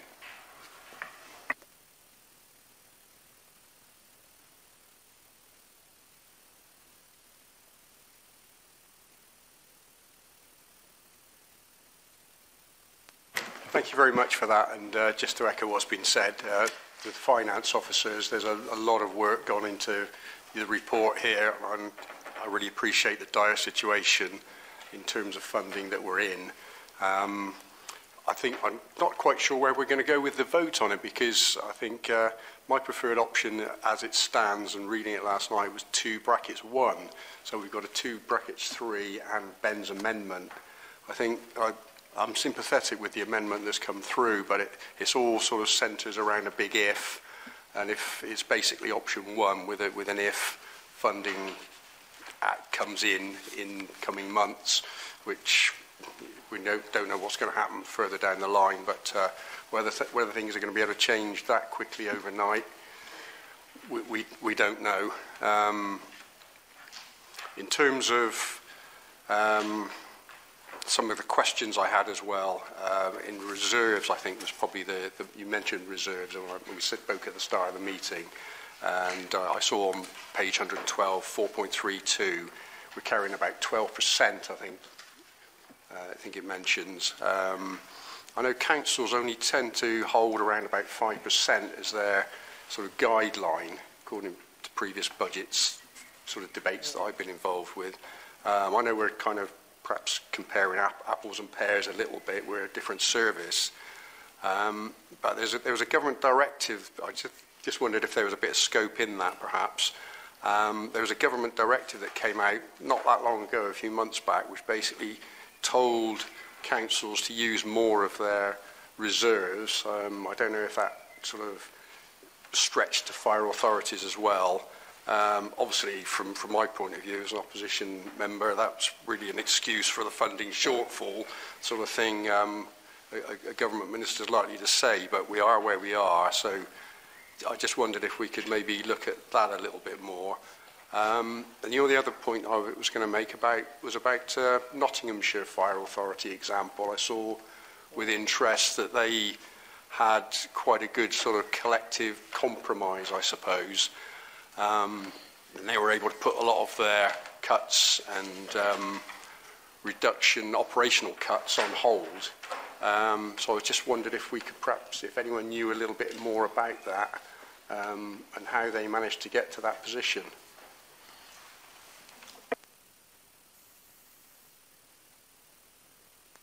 So just in relation to Nottingham Fire and Rescue Service, I'm not cited on the finer detail of that, Councillor, so I'm unable to comment on that one, I'm afraid.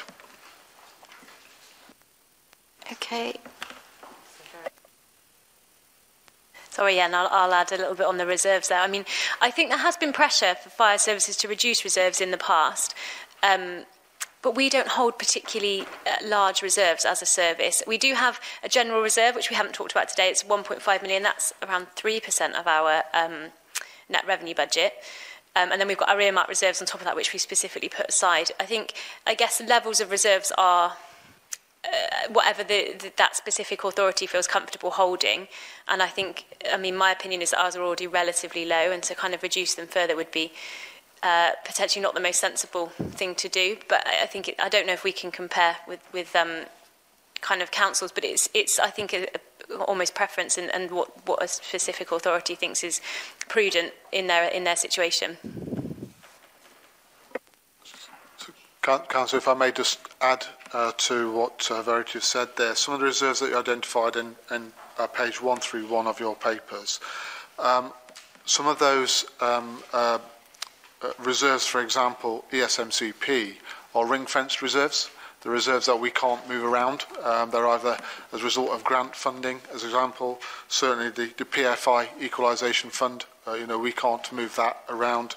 The Technical Fire Safety Reserve is grant funding that is ring-fenced particularly for technical fire safety, and commitments in terms of salary costs going forward as well as part of that.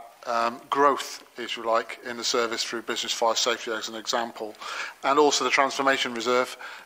We've got contracts that are extended to a set date, and that reserve covers the cost of those, the end of those contracts, the salary costs. So whilst we may have quite a few reserves that you identified, many of them are already ring-fenced and already allocated. Yes. Yeah. Okay, on my list I've got the other Richard, then I've got Steve, and I've got Paul.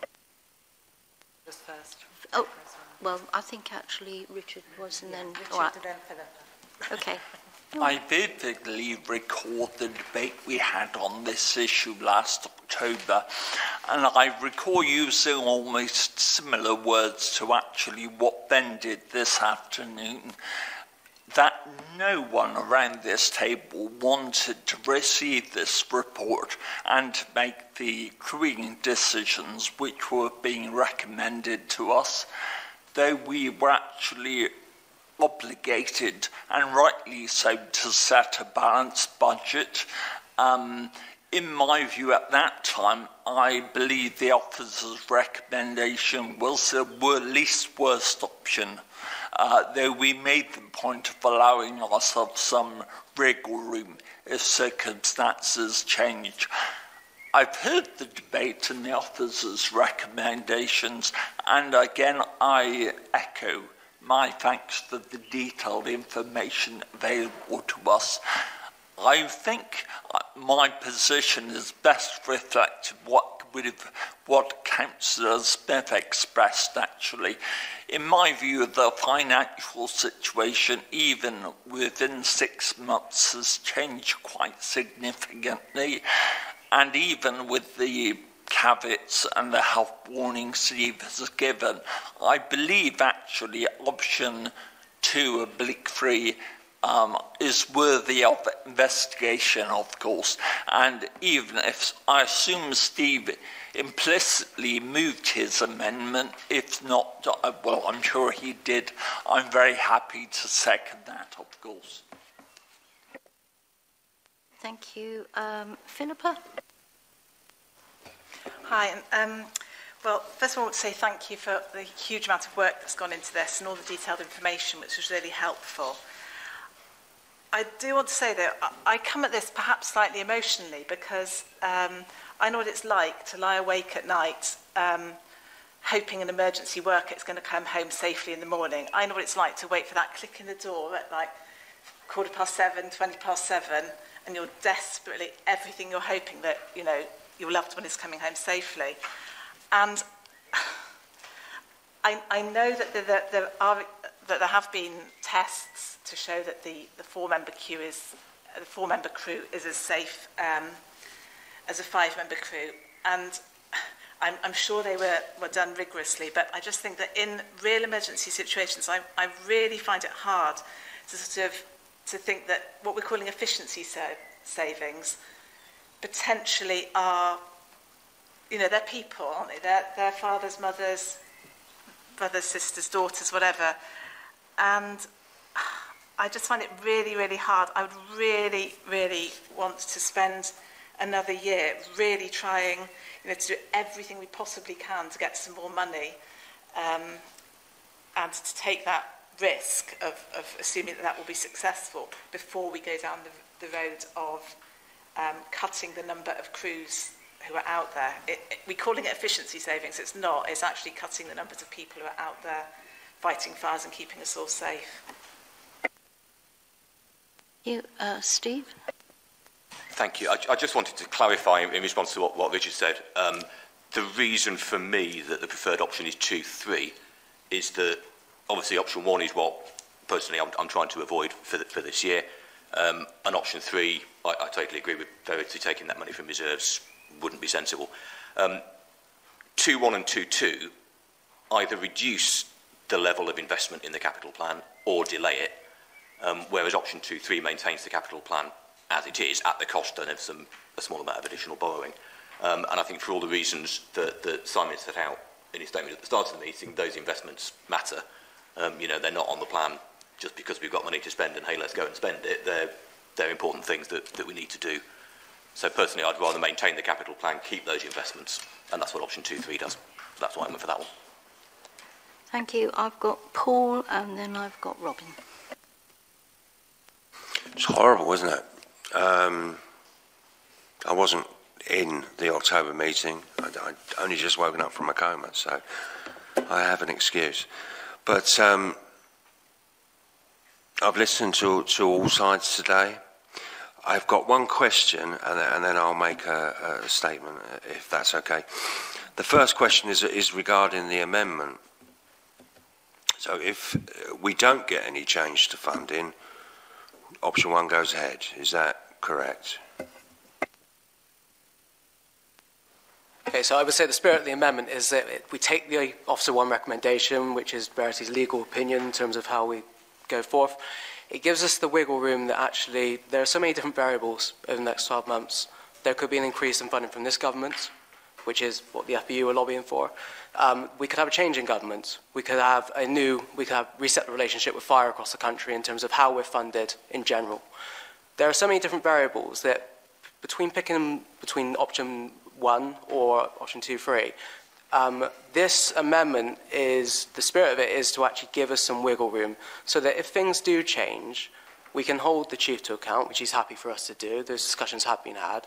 We can call an emergency meeting of this authority or the next authority, depending on when that new information comes down the road, and actually judge things how they are at the time. Because that's all we're doing today. We're judging what the material is today, not how we want things to be or how we wish things to be. It's how they are now.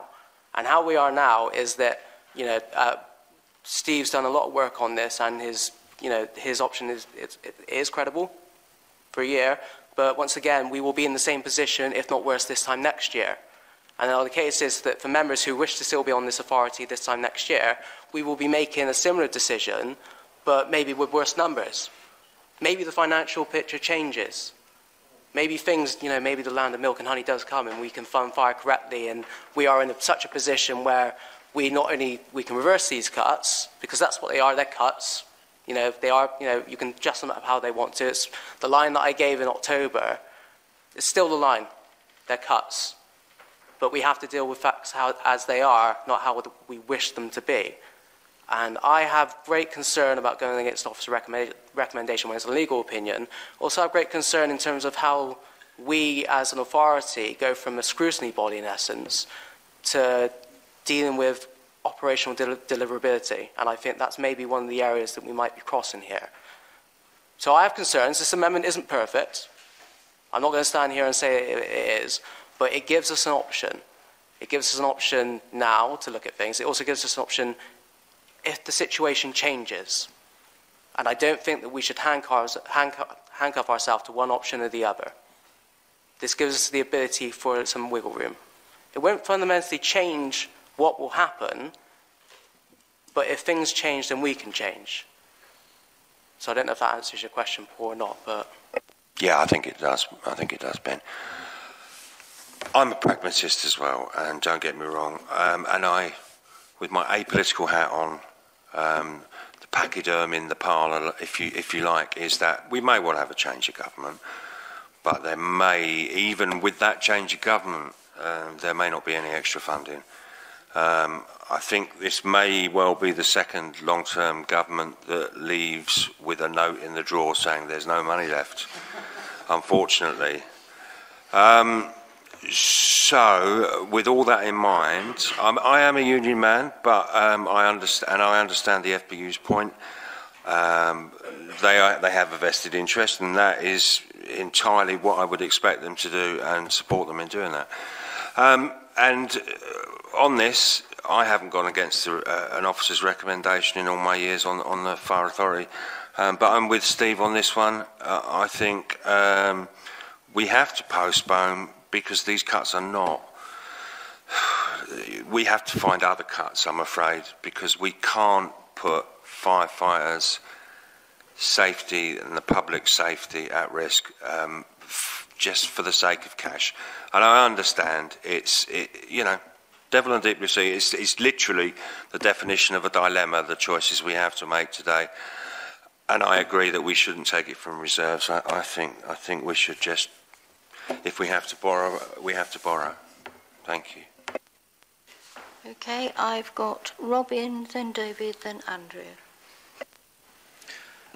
Thank you. A great first meeting to come in on with the decision of this. I would say, just as a comment, that there will be a general election, but independent economists are saying any incoming government will have the worst financial situation since the Second World War. So bread tomorrow, whatever, is not going to happen.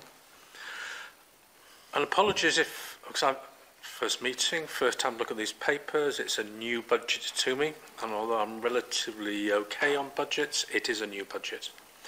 And I'm trying to understand the relationship between revenue and capital, and in particular how capital is spent and has an impact on revenue budget. The assumption is, of course, that if you replace old kit with new, then that can bring your running costs down, because old kit and whatever.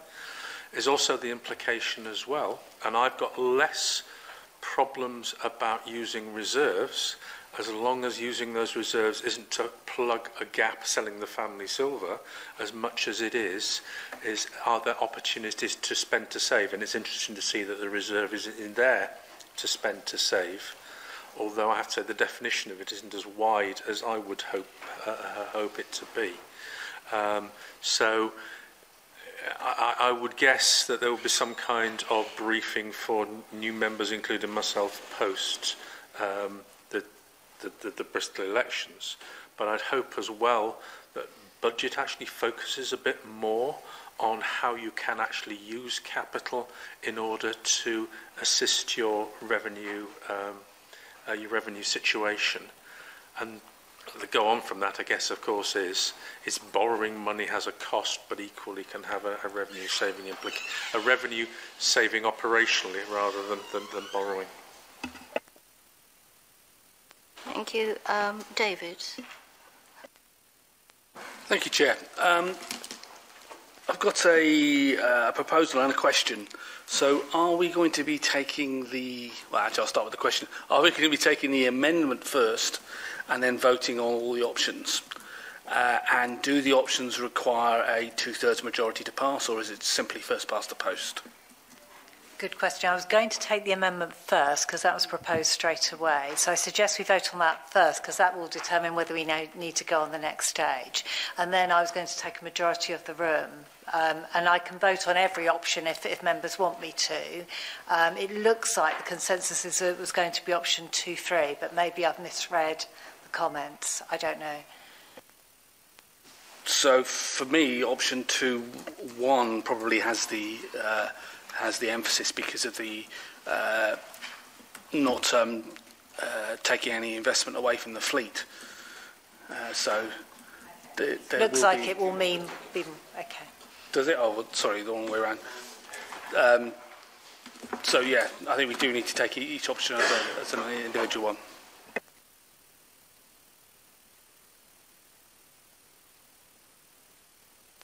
Thank you. Yeah, just very quickly, very interesting debate, and it's interesting to get lots of different views. We're normally kind of unanimous in our decision making, so it's quite an interesting day today. I don't want to take too much time. Just to say, I'd like members to think seriously about Councillor Nutnan's amendment. As he said, it's not going against the legal advice that we've been given by our statutory finance officer. That obviously has to be taken very seriously. We can't ignore it lightly. I know Councillor Smith has said he doesn't. So that's really important, you know, and it's clear that the other options are just can kicking. You know, we do need to face up to the reality that we have today. We can't avoid it. It's unlikely, even with a different government, that we're suddenly going to get lots of new funding. I think that's very unlikely indeed. So rather than just delaying a decision, which will then become a more difficult decision further down the line, we need to make a decision today. And I think the amendment that goes with option 1 is probably the best route that we should take at this point. Thank you. I had Ben, but do you want to say something? Are you going to be summing up, Ben? I can sum up a comment to make as well. Okay, so I'll let Steve go first. I just wanted to clarify the point on process, basically. So if we're going to vote for the amendment, are we voting simply to accept that we're amending the motion, or are we voting to accept the officer recommendation and then we've made the decision that we are going to go ahead with the budget? Yeah, never underestimate the ability for a group of politicians to overcomplicate things. But so in terms of procedure, in my mind, members, it would be voting to whether to attach the amendment to the officer recommendation, as I think Councillor Reddy is agreeing with me now, and then it would be the option to then take the amended officer recommendation against the other options. So to overcomplicate things, it would be the case of whether we accept the amendment onto the officer recommendation. You may decide you don't want the amendment. You might just want to go completely with the officer recommendation against any other option. So that's how I would take it, Chair and Clerk, is that to offer the members the opportunity to have the amended motion or just the original recommendation. Fine. So I'm perfectly happy then that we vote to attach the amendment onto option 1. In process terms then, we do that, fine. We then had a proposal that we go for option 2, 3, which was seconded. So I would suggest we then vote on that first, and if that falls, then we go back and vote for. Sorry, here we go. Politicians and procedure. In my opinion, the legal position is of recommendation from the officer. So the officer's recommendation with the attached amendment is debated. We then vote on it. If the officer recommendation is defeated, we then go to the other options on the table. And can I suggest that obviously the consensus seems to be around Councillor Smith's proposal. Unless there's any other recommendation that we would want to debate, we then take that as the proposal.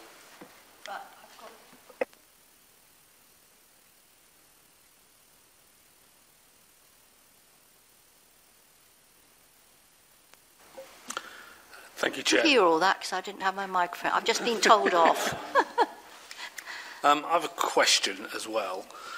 If the amendment wasn't passed and the efficiency savings weren't immediately paused as a result of that amendment. After a period of time, could another item come to a full meeting to discuss pausing those efficiency savings? I would say that this is an amendment as part of the budgetary process. So obviously, I think you'd probably have to wait to the next budgetary meeting in order to then make a decision. That's why the amendment gives us flexibility. It gives us the flexibility to actually call an emergency meeting if our funding changes. And there are 3 different ways our funding does change: by the increase in council tax base, by an increase in central government funding, and also, sorry, I've lost my own, hang on. I think you just said anything that results in a smaller deficit. Yeah, but in terms of actually, so for the record, we have 3 options there. Those 3 options allow us to call an emergency meeting under those 3 items. So I would say it's part of the budgetary process, so I doubt that we could call such a meeting until the next budgetary meeting in order to debate.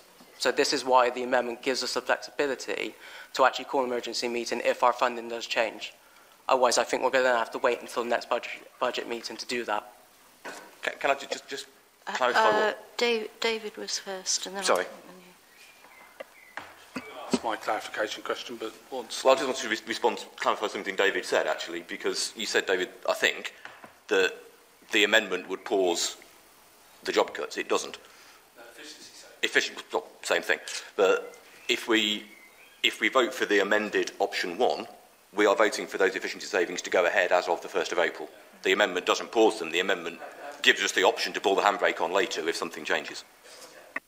Yeah, so that's the whole point. It's not trying to pull the wool over anyone's eyes. It is the officer recommendation, but with the attached that obviously if things do change, then it gives the authority the ability, the power to then relook at things.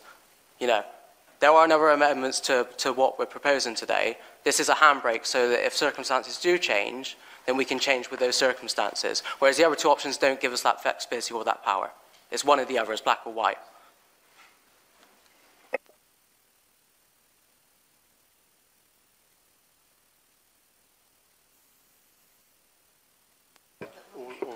I didn't want to hopefully complicate things, but I understand that certainly from what David said, there was a bit of wider agreement perhaps that 2.1 might be a possibility. We've certainly got 2 proposals on the table. If I could perhaps formally move 2.1 as a 3rd proposal then. Obviously it depends if the others get passed and how far down the line we get with that. But it sounds as though we might have some scope with 2.1, but I'm prepared to be pragmatic, as Paul rightly says. I don't know if we have a seconder for that or... Robin, you indicated, and then... Just again, trying to understand the point of clarification, it's a question for the Finance Officer. The amendment is if things change, and I think one thing that's quoted is the council tax base changes. What's your view? I didn't. The council tax base can't.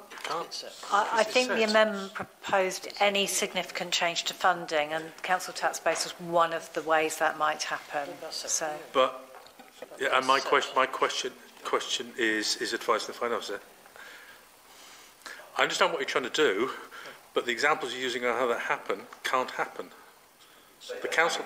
They can in future years. They can in future years, but we're looking at setting a budget for the next year. The council tax base is the council tax base, and that as an example of light at the end of the tunnel, I'm afraid is someone walking with a torch rather than a light at the end of the tunnel. No, I think what it's saying is if currently over 4 years we think we're looking at a £4.2 million deficit, if the council tax base grows more than we expect it to next year or the year after, that £4.2 million deficit shrinks.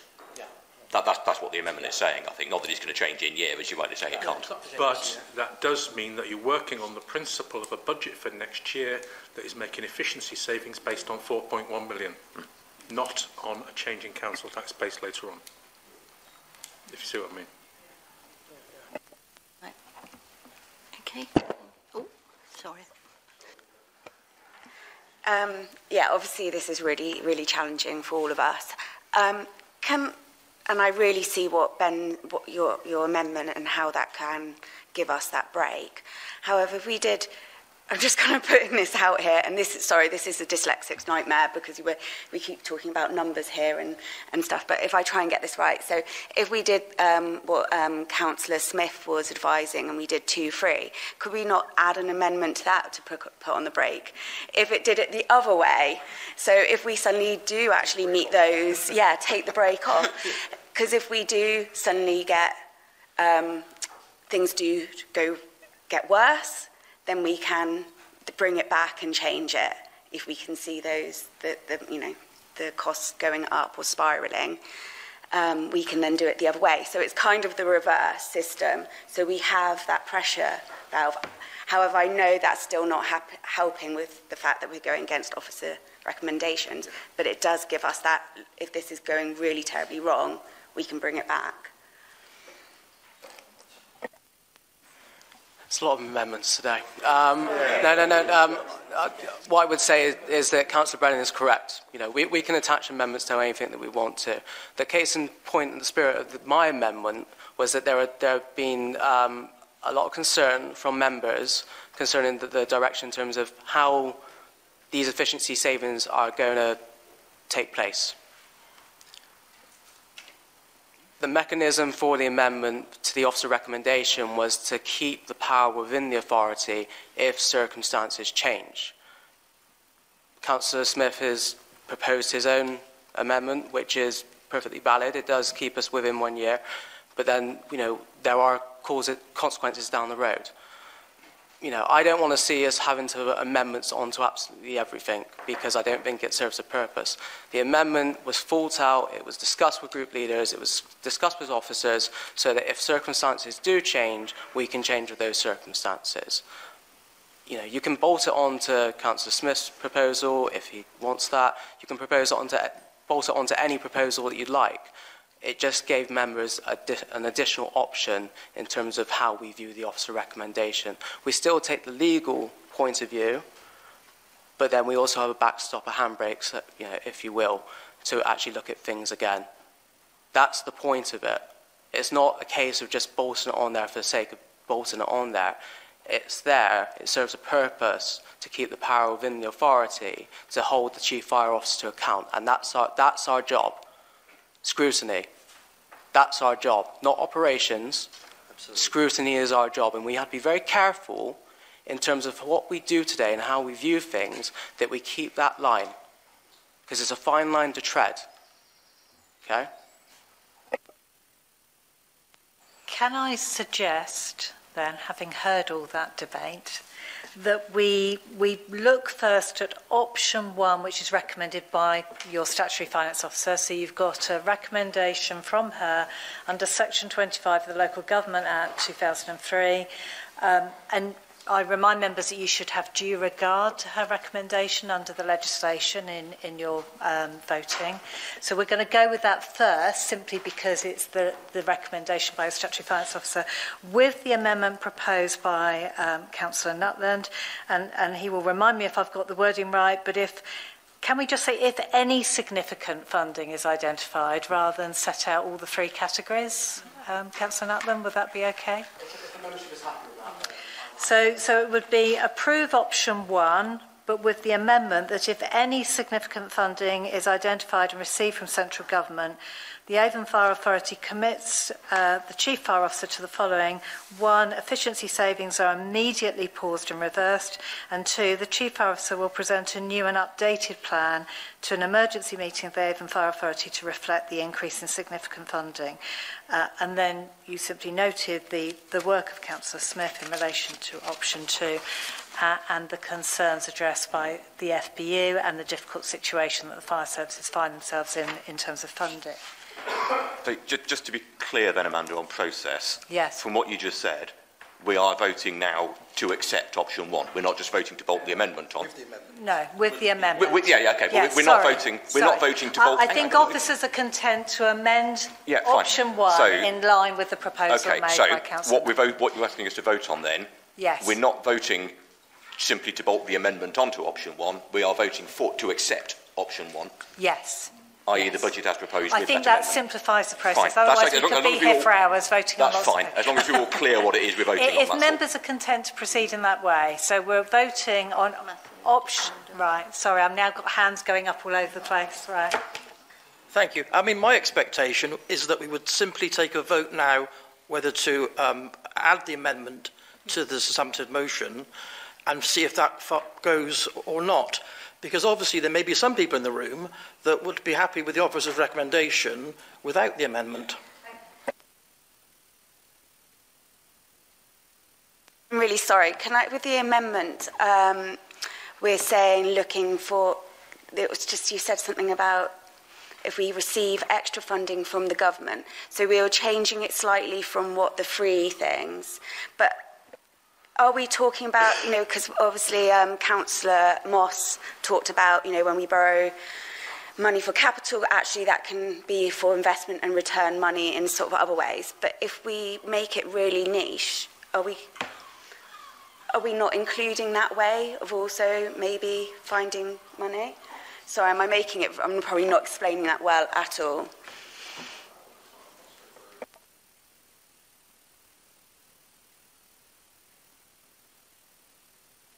How we find it? I believe, actually, correct me if I'm wrong, and I don't want to muddy the... We've just agreed, and Councillor Nutton's agreed to change it to any significant financial change. Is that correct? Fine. That's perfect. I think for the benefit of the record, it's the legal definition in terms of funding, whether it's, obviously we could completely mess our budgets up and put a substantial increase in from one area to the other. The amendment is about additional funding coming in from outside. Okay, so money from governments, So not within. Sorry, that's an oversimplification of things, but not within. In terms of moving one pot to another, it's yeah. Okay. I think I know where we are. Sorry, Ron. Can we be absolutely clear what we're voting on here? Because I'm still not clear. And I've sat here and listened to all that. I've made hundreds of votes over my life, but I'm really not clear where we're going here. So, we're voting on option 1 with the amendment, or are we voting on option 1 and then voting on the amendment? Okay, hang on. Okay, hang on. So, we're voting on option 1 or option 1 with the amendment. Are we then voting on Steve's proposal as well? Because we need to know what that is. Exactly Let's do it stage by stage. Let's vote on option 1 as it stands. Yeah, but we're going to have a choice, aren't we? And then we're going to go for option 1 with the amendment. Chair, I have a question. If the amendment is applied to option 1, at what point does the senior leadership team start executing or unpausing the efficiency savings? At what point do they actually decide that they can start executing them? Well, in essence, if you vote for option 1, as is in the paper, then as the paper suggests, that will be able to be done. And my statement in response to the Fire Brigades Union statement is it gives us time to gradually introduce them through natural reductions in establishment, but also that planned approach as well. So it depends on the retirement profile as identified within the paper as to when they will start to begin, but there are a couple of phases to that, and it won't be sort of carte blanche right on the next day at 8 o'clock we'll go to this level of establishment. It will be where the staffing profile allows, so it might be a station by station approach from there. But there are a number of steps also that need to be taken before we can get to that point, and that is looking at different policies and procedures as well.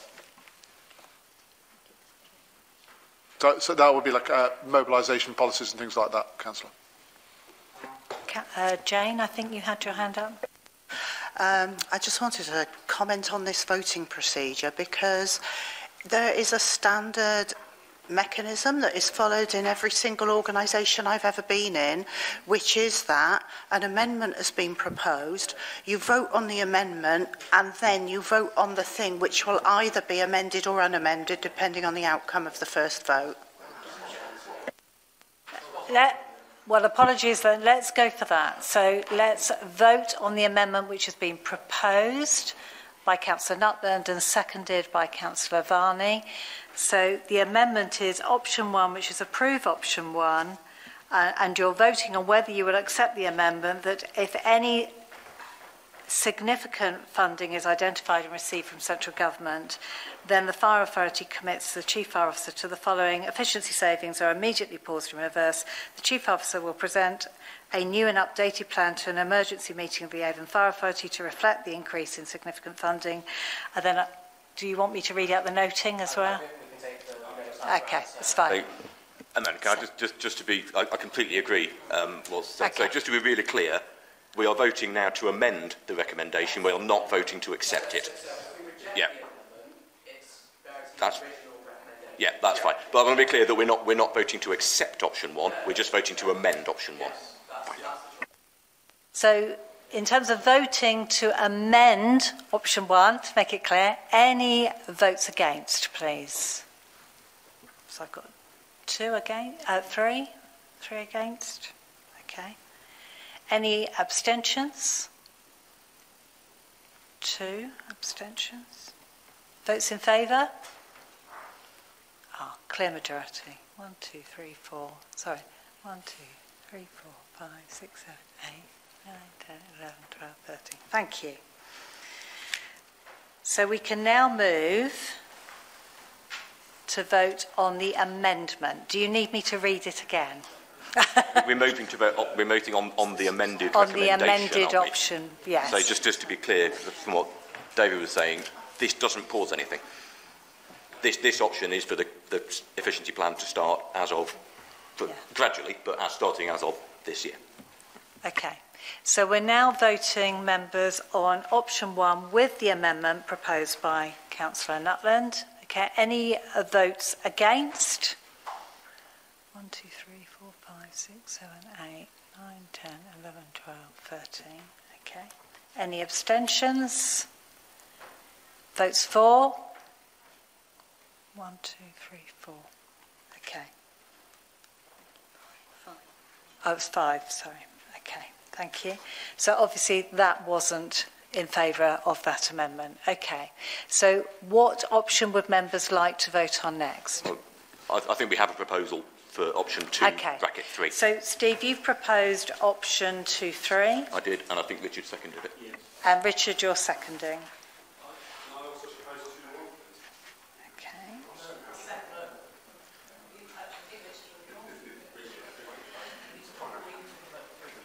So, Councillor Wilcox has proposed option 2.1, and who's seconding that?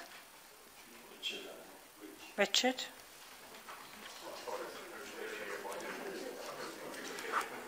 Okay. To be clear what option 2.1 is. Okay. Very, very confusing. So, we're now voting on option 2.1, which is, 2.3. 2.3 first. So option 2.3, I'm going to try and get this right, is the... yeah, please. So option 2.3 was the option to remove £500,000 contribution to the capital programme from the 2024-25 revenue budget, but make no change to the capital programme. So our investment phasing would stay the same. It would just mean that we were borrowing slightly earlier. Votes against, please. Any abstentions? So is that an abstention?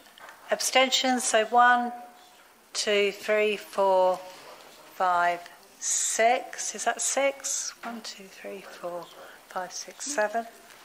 7 abstentions. Votes in favour? 1, 2, 3, 4, 5, 6, 7. Oh, this is going to be interesting, isn't it? Okay. So we've got 7 abstentions and 7 votes in favour. That's interesting. Toss a coin. Sorry?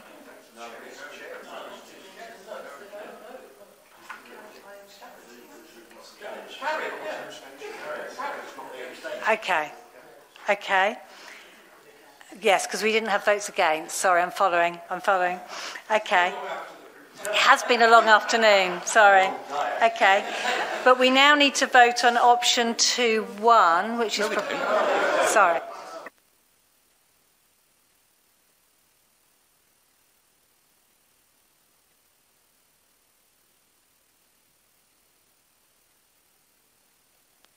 Apologies, I've not come across this confusing voting system before, so we've never had this before. Okay, so you have passed then option 2.3. Yes. Okay, thank you, members. Now we need to move on to the capital paper. Do you want to do it before or after the break? I think we should take they're all saying after, yeah. Okay, we'll have a 10-minute break. Thank you. So if we can restart the meeting at 4:35 p.m.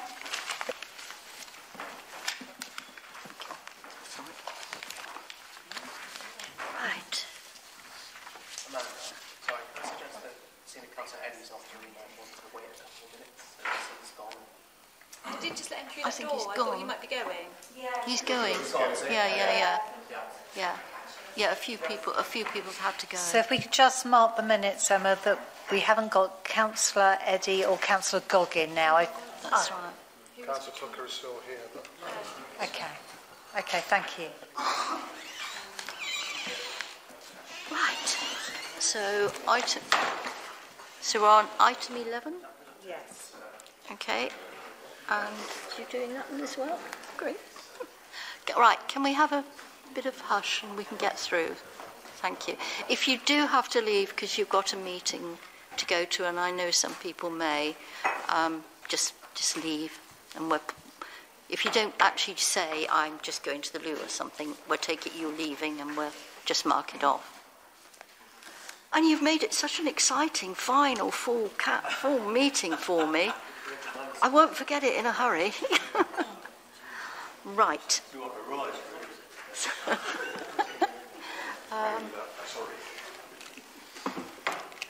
Okay, so over to you, Beth. Okay, thank you. So we are looking at paper 11, which is page 133 of your bundle. So this paper is the capital programme and strategy, and it includes the prudential indicators as well. So the meeting on the 19th of February last month, we didn't present this paper at all last month because of acknowledging the impact that proposal might have had on the capital programme. So today we're presenting this for the first time, but the prudential indicators did form part of the Treasury Management paper that was presented, and the indicators were presented for noting, and they're here now for approval. Again, noting the fact that they have been slightly impacted by potential changes in the capital programme as a result of the options that have been explored in the revenue paper. There are 3 recommendations as part of this paper. So the first recommendation is to approve the 3-year capital strategy, which is in Appendix 1. The second recommendation is approving the appropriate option for the capital programme. So given that we've approved option 2.3 in the revenue paper, that means we're looking at Appendix 5 for the capital programme that we'll be approving today, or looking to approve today. And then the third recommendation, again, is approving the appropriate option for the prudential indicators. And the prudential indicators associated with option 2.3 of the revenue budget paper is at Appendix 10. So that's the recommendations of the paper today. I wanted to start just by going through the capital strategy first, so in Appendix 1. So this strategy is something that we have to prepare in line with the SIP for Prudential Code. It is a document it's a 3-year document, and it talks about how our proposed capital expenditure and the way it's financed contributes to our provision of services. It makes sure that we take into account affordability, sustainability and prudence in our investment plans. And the strategy just looks at things like the governance process over approval and monitoring of capital spend as well. So if I can draw your attention to Appendix 1, which is on page 147 of your bundle. So this is the capital strategy. I won't go through every item in detail, but I'll just pick out a couple of the important bits to note, really. So, Section 4 talks about capital requirements. So that's specific to us here in terms of the kind of capital makeup that we have in terms of fleet and premises assets mainly. Section 5 is around project initiation, so that's where I mentioned the governance process. So that talks about the governance process we have over approving spend and then monitoring it thereafter. The capital programme that is presented in Section 6 of this strategy, this actually is aligned to option 1 of the revenue budget paper. So the phasing and total cost in this is accurate, but what we've done is remove that contribution from revenue, that £500,000, and brought forward the borrowing there. So there'll be a slight tweak to that table to reflect the option that's been approved. The following sections of the strategy talk about the way that we can fund capital investment as a service. So we can look at funding from revenue, we can look at borrowing, we can look at utilisation of reserves. As a service, we've been fortunate to have a relatively significant capital reserve as a result of the sale of the previous HQ. What we're looking at over the coming year is that reserve being fully utilised. So there's around £5 million of that left, which will fund the capital programme, the majority of the capital programme for 24-25, and then we'll be looking to borrowing. So where the prudential borrowing section becomes more relevant for us in the approval of this capital programme and strategy. The prudential borrowing section at section 9 just gives a little bit of an overview of the level of borrowing we currently have in the service, and also the indication that we're going to be moving to borrowing in this coming 3-year period. The final section of this strategy that I just wanted to draw attention to was section 18, so the very last section, which is about affordability of the capital programme. So we've seen today that we've got significant financial challenges to balance our budget in future years, and a lot of that, not all of it, but a lot of it is down to the additional pressure that borrowing puts on the revenue budget, so the cost of that borrowing. So we need to be really mindful of affordability in the coming years. So the fifth bullet point and paragraph 18.1 there talks about an affordability indicator. That is one of the prudential indicators that we publish and as part of this paper today. And it looks at the financing cost as a percentage of the net revenue budget. And what we're saying here in that bullet point is that we don't want that to exceed 6%. The indicators are only published for a 3-year period in this paper to align with the length of time of the capital programme, but we know that we've got a 4-year medium-term financial plan, so we need to be really mindful of that 4th year where we are likely to be getting closer to that 6%. And it brings me on to the final paragraph here in the strategy, which is paragraph 18.6, which is just an acknowledgement, really, that funding our capital investment by borrowing is not something that we can do sustainably into the future. Forever, we can't look at it that way because our revenue budget will not be able to support it. So this paragraph just really acknowledges that we're looking at alternative approaches, and part of that will be looking at a review of our estate strategy as well. So that's the capital strategy. So moving back into the main body of the paper, section 4 talks about the different options that relate to the paper that we've just looked at. The table under paragraph 4.2, again, is reflective of option 1 in that paper. So the change to the capital programme as a result of option 2.3 being approved is that contribution from revenue will be removed. So the 500,000 that we can see in the proposed funding section would be lower, would be reduced to nil, and the external borrowing would be reduced to just over 29.1 million. But total capital programme still remains at 34.3 million. Section 5, I'm just going to talk through briefly the kind of key elements of the capital programme that we're proposing for you here today. Paragraph 5.5 at the top of page 138 highlights the movements between the previous capital programme that's been approved and the programme that we're looking at today. So the previous capital programme was for 12.5 million, and we're looking at a programme today of 33.4 million. So a really significant increase. So the main increases there around the premises cost. So we've included the cost for the rebuild of Bath and the refurbishment of the Western Station. Those are the most significant movements, really, between the last capital programme and this one. We've also removed an element of the transformation budget that's no longer required because that programme is coming to an end in March 2025. We have also increased the control allocation as a result of the requirement to invest in a new mobilising system, and that's something that was approved at the December Policy and Resources Committee meeting last year. And that was approved with the knowledge that the current capital programme didn't support that investment and that the capital programme has been uplifted to reflect that.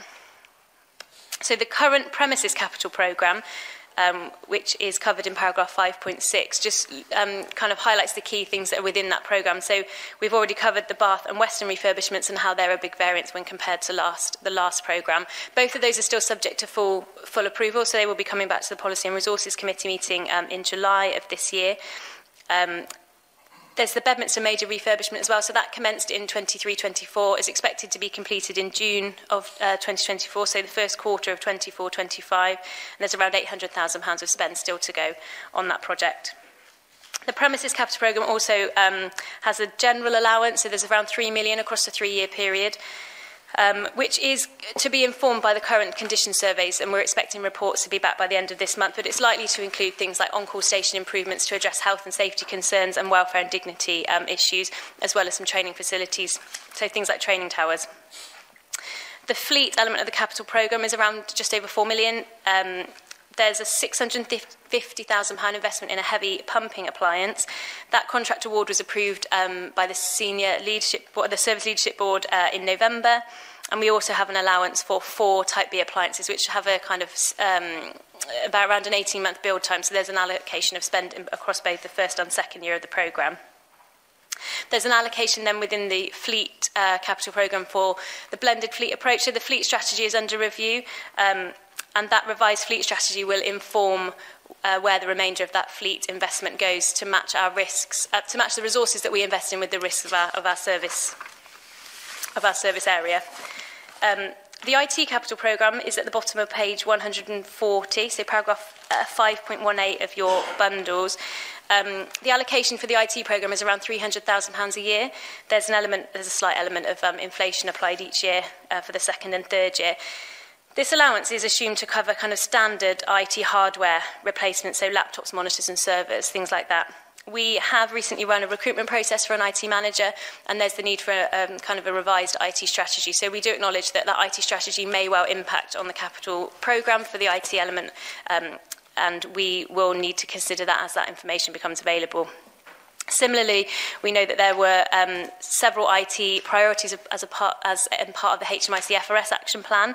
We have allocated £150,000 in the revenue budget to address some of those issues, which were talked about in the February meeting and part of the revenue budget presentation.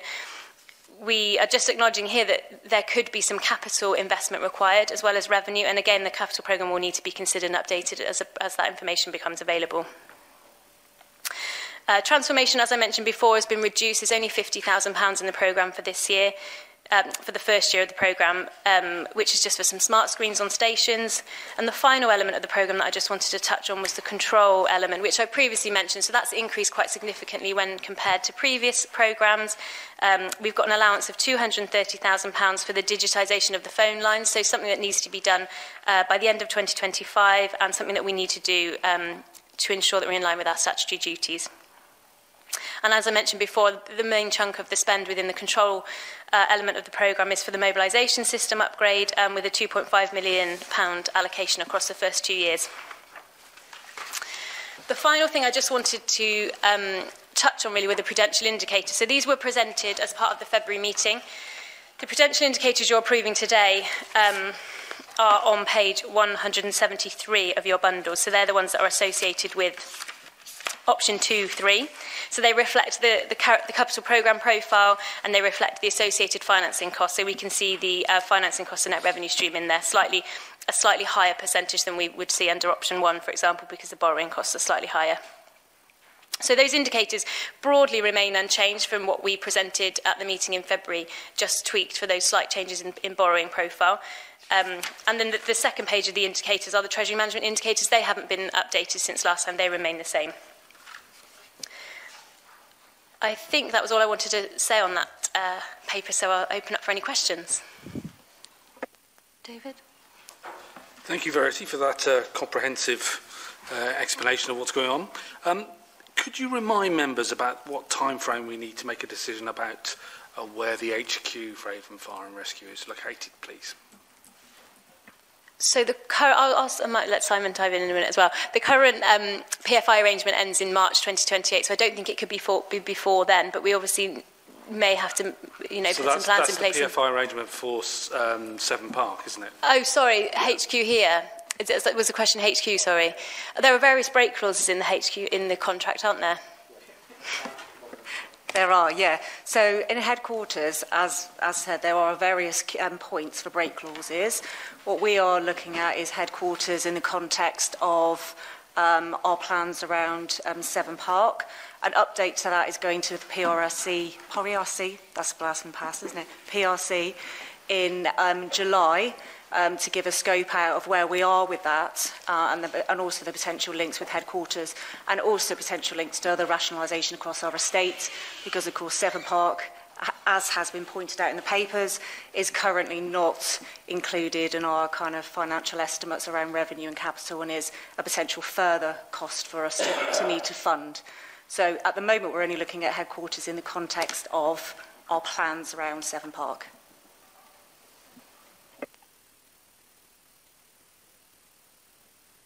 Other comments? Stunned into silence.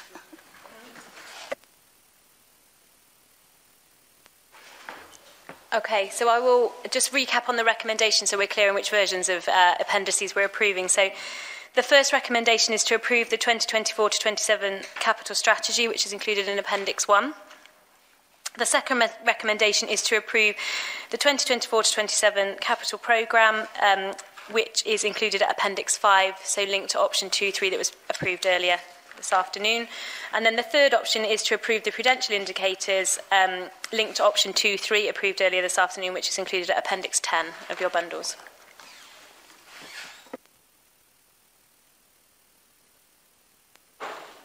Yeah. Do I have a proposer? Thank you, Steve. And a seconder? Right. Richard, I think, was closest. Okay.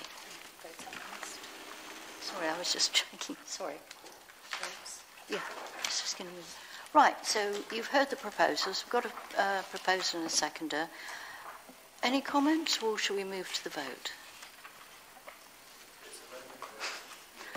Right, it's obviously been a long afternoon.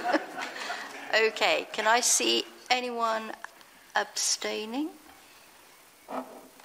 Anyone against? And those in favour? That's unanimous. That's unanimous, then I think. Good.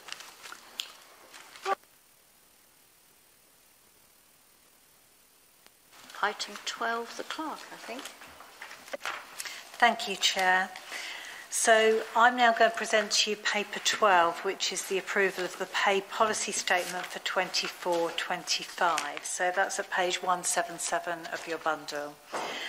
So every year you have to approve the pay policy statement, which is in place in time for the financial year, which is due to begin on the 1st of April 24.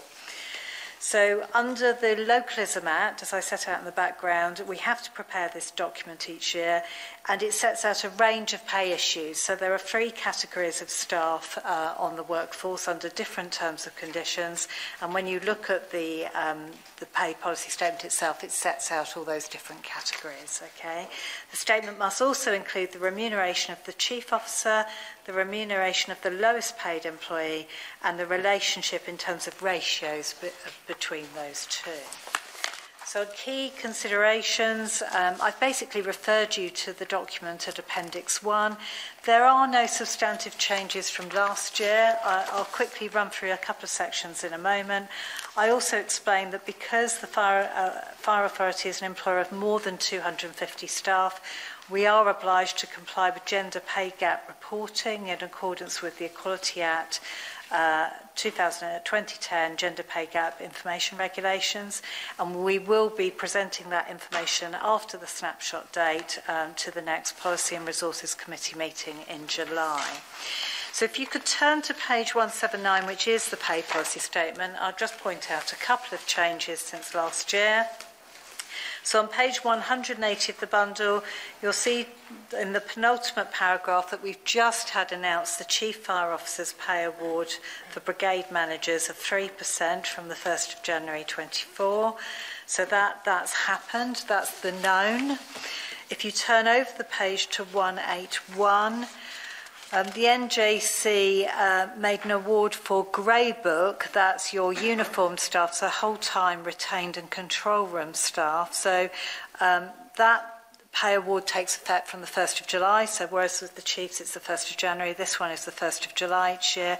And a 2-year pay award was announced previously, so it was 7% from July 22 and 5% from July 23. But of course it's too soon yet to know the pay award for July 24. So that is the unknown, okay, which will happen during the lifetime of this document. And then the remuneration of the corporate services staff, which is under Green Book on page 181. Again, they were given a pay award which was backdated to the 1st of April last year. It was a significant lump sum, $1,925 for all spinal pay points. And then beyond that, it was an uplift of 3.88% and 3.88% on allowances. Again, the unknown is the pay award for the 1st of April this year because negotiations are ongoing. So having just set your budget, there are still some unknowns and some assumptions that have had to be made. If we go over the page, please, to page 182, I did notice a typo. So in the second paragraph, it should be that the national living wage increases from the 1st of April to £11.44 per hour, not per house. I'm not sure how the word house got in there. We are a real living wage employer, and that rate has gone up to £12 per hour. So then the document sets out the current remuneration for the Chief Officer, which I'm coming to in the next paper anyway. And then finally, on page 185, it sets out the internal pay comparators, which is probably the main purpose of this document, to set out the highest pay, the lowest pay, the median basic pay, and also the ratios, which are currently the ratios are set out there at paragraph 6.2. So I don't think I have any other explanation on that, but happy to take any questions. Thanks, man. This is Councillor Eddy's normal question when we do this in Bristol. Can you just confirm that we don't have any off-payroll contractors who are part of our regular workforce? Perfect. Thank you very much. Sorry, who else was? Thank you, Chair. A question about paragraph 6.2, the internal pay comparators. It talks about a ratio between the Chief Fire Officer and a competent firefighter is 4.5 to 1. What is the actual salary of a competent firefighter, please? I can see the finance manager tapping away on her laptop, so maybe she can retrieve that. It's actually in there, sorry. I think it is this one. I think it's this. 36. So it's in the document. £36,226. It's at the bottom of the bullet point, the third bullet point in section 6.2. That's the median basic pay. Yes, the median basic pay is the same because we have mostly competent firefighters, so when you take the median average, it's the salary for a competent firefighter. Okay. Thank you for that clarification.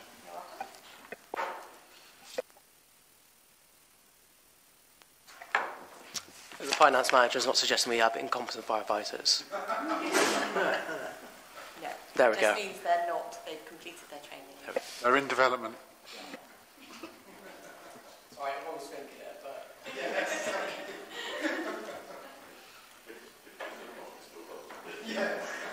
Any other questions? Any more questions? No. Okay. So my recommendation is that you approve the pay policy statement for 24-25 for the financial year beginning 1st of April 24 for publication. Can I have someone move that, please? I'll move that. Okay. I think Billy seconded. Thank you. Any votes against? Any abstentions? Votes in favour? Thank you. That was Ben. Then, yeah. Thank you.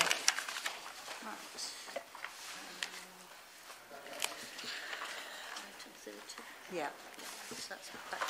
So again, another paper from me, I'm afraid. I apologise. Paper 13 on page 187. So this is the annual review of remuneration of the Chief Fire Officer.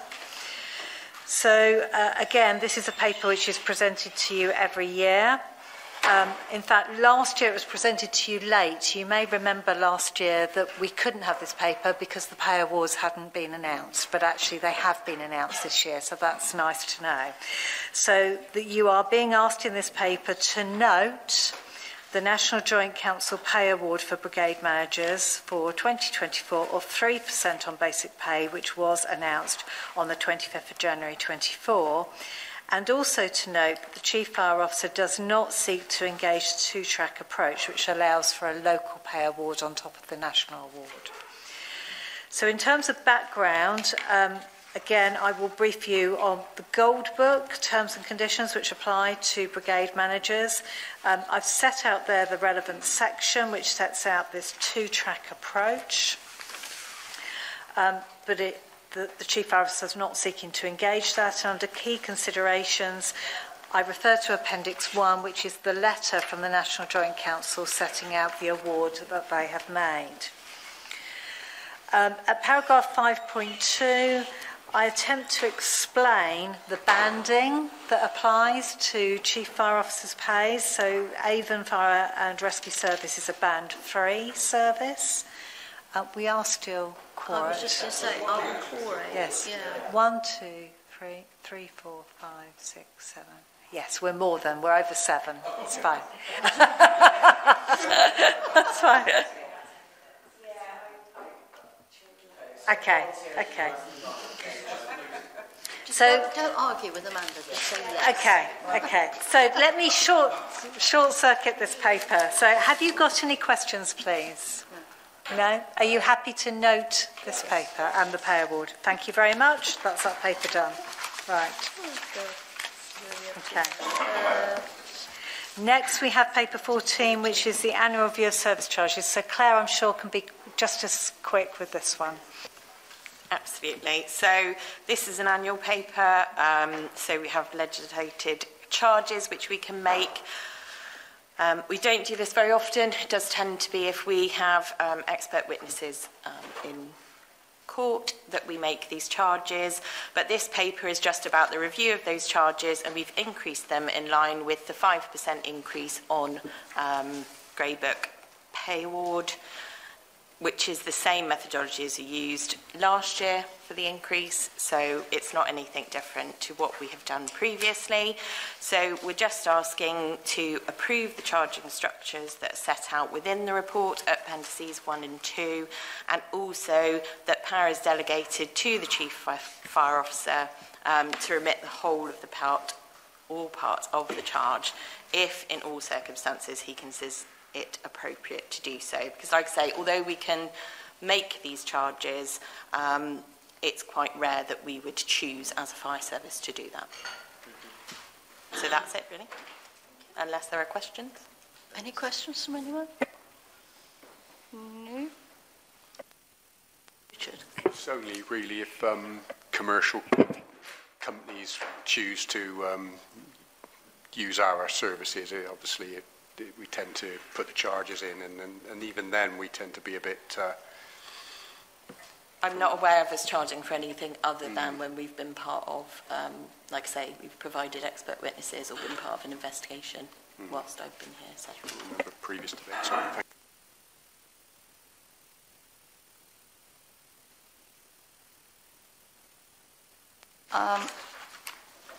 Are we voting on this one? Yeah, I'll propose it, and Ben's seconding. Okay, can I see any abstentions? Any against? And any for? That's unanimous. They're all getting desperate to go home now, I can tell. Me as well. All right, you say so. Okay, the next one is the CFO and clerk to present the appointment of new Assistant Chief Fire Officer. Yes, members, paper 15 on page 201 of your bundles. You're being asked to approve an advert and job description for a new Assistant Chief Fire Officer, approve the selection process for a new Assistant Chief Fire Officer, and approve the commencement of the process to appoint into that position. So as you heard earlier, Assistant Chief Fire Officer Steve Imrie has given notice of intention to retire from the 31st of May, and then therefore we will have a vacancy from the 1st of June. Under the amended terms of reference for the Fire Authority, which was part of the independent governance review, you do establish a selection panel which undertakes that process with the Chief Fire Officer, and that panel is consulted in advance of the Chief Fire Officer making that appointment decision. So it's more a sort of advisory role since those changes. I don't intend to go through the detail. There is an anticipated timeline at paragraph 5.6. I do say very much it is anticipated because we're still in the planning stage, but it's hoped that we will have presentation and interviews for those who are successful in the earlier stages, so we will review how they perform, and that will be aimed to be about Monday the 3rd of June. So we're going to put this timeline in the advert so that people have an idea of the dates that are likely to apply. The salary set out in section 4.1 is a percentage of the Chief Fire Officer's salary as agreed previously by the Fire Authority. So I'm happy to take any questions. Stu. Just one on timing, Amanda. The interview's 3rd of June with the Fire Authority panel. The Fire Authority's first meeting of the new council term, as it were, is the 12th of June, which means at that point local authorities, and particularly ours, might not have appointed members to the Fire Authority yet to form the panel. Can we just assume that those who are carrying on can just do it?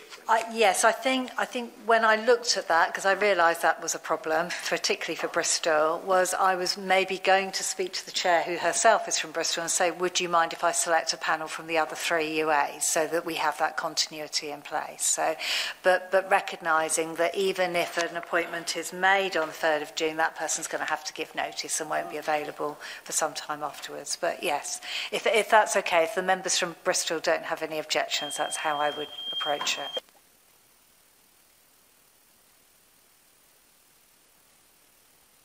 Other questions, please? Yes, Liz? Sorry, just being out of interest, do you go internally first and move people up, or is it just out there?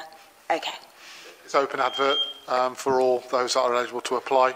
So as soon as we put it out there, then internal and external are invited to apply, so we don't have any staged approach. Any? Okay. So, on that note then, you are being asked to... He sent that message himself. Yeah. So, could I ask members to approve the advert and job description, approve the selection process, and approve the commencement of that process? Any votes against? Oh, are you happy to propose? I'm happy to propose. Yeah. Ben will second. Okay. Any votes against? Any abstentions? Votes in favour? Thank you.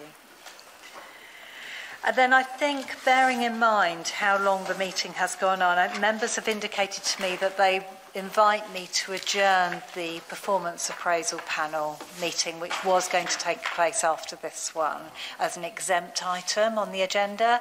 So those 3 members, thank you very much for indicating that. Chief Fire Officer was willing to go ahead today, but I think we've all had a long day. So I think I will reschedule that, which will mean we won't need to go into exempt session. No, that's fine. Good. I think that's the end. So that's the end. Well, thank you all very much for staying here. The next meeting will be Wednesday the 12th of June at 2 o'clock, and it will be at Hicksgate Fire Station. So for new people, that will be very interesting for you to see something a bit different. I will be thinking of you. I will think about how long do these meetings go on? No time at all, really quick. It's all down to inefficient chairing, that's what it is. Anyway, thank you all very much for coming tonight, and I hope to see you, I'll see some of you once more before everything finishes, because we've got a meeting coming up, haven't we? So, thank you. and good night.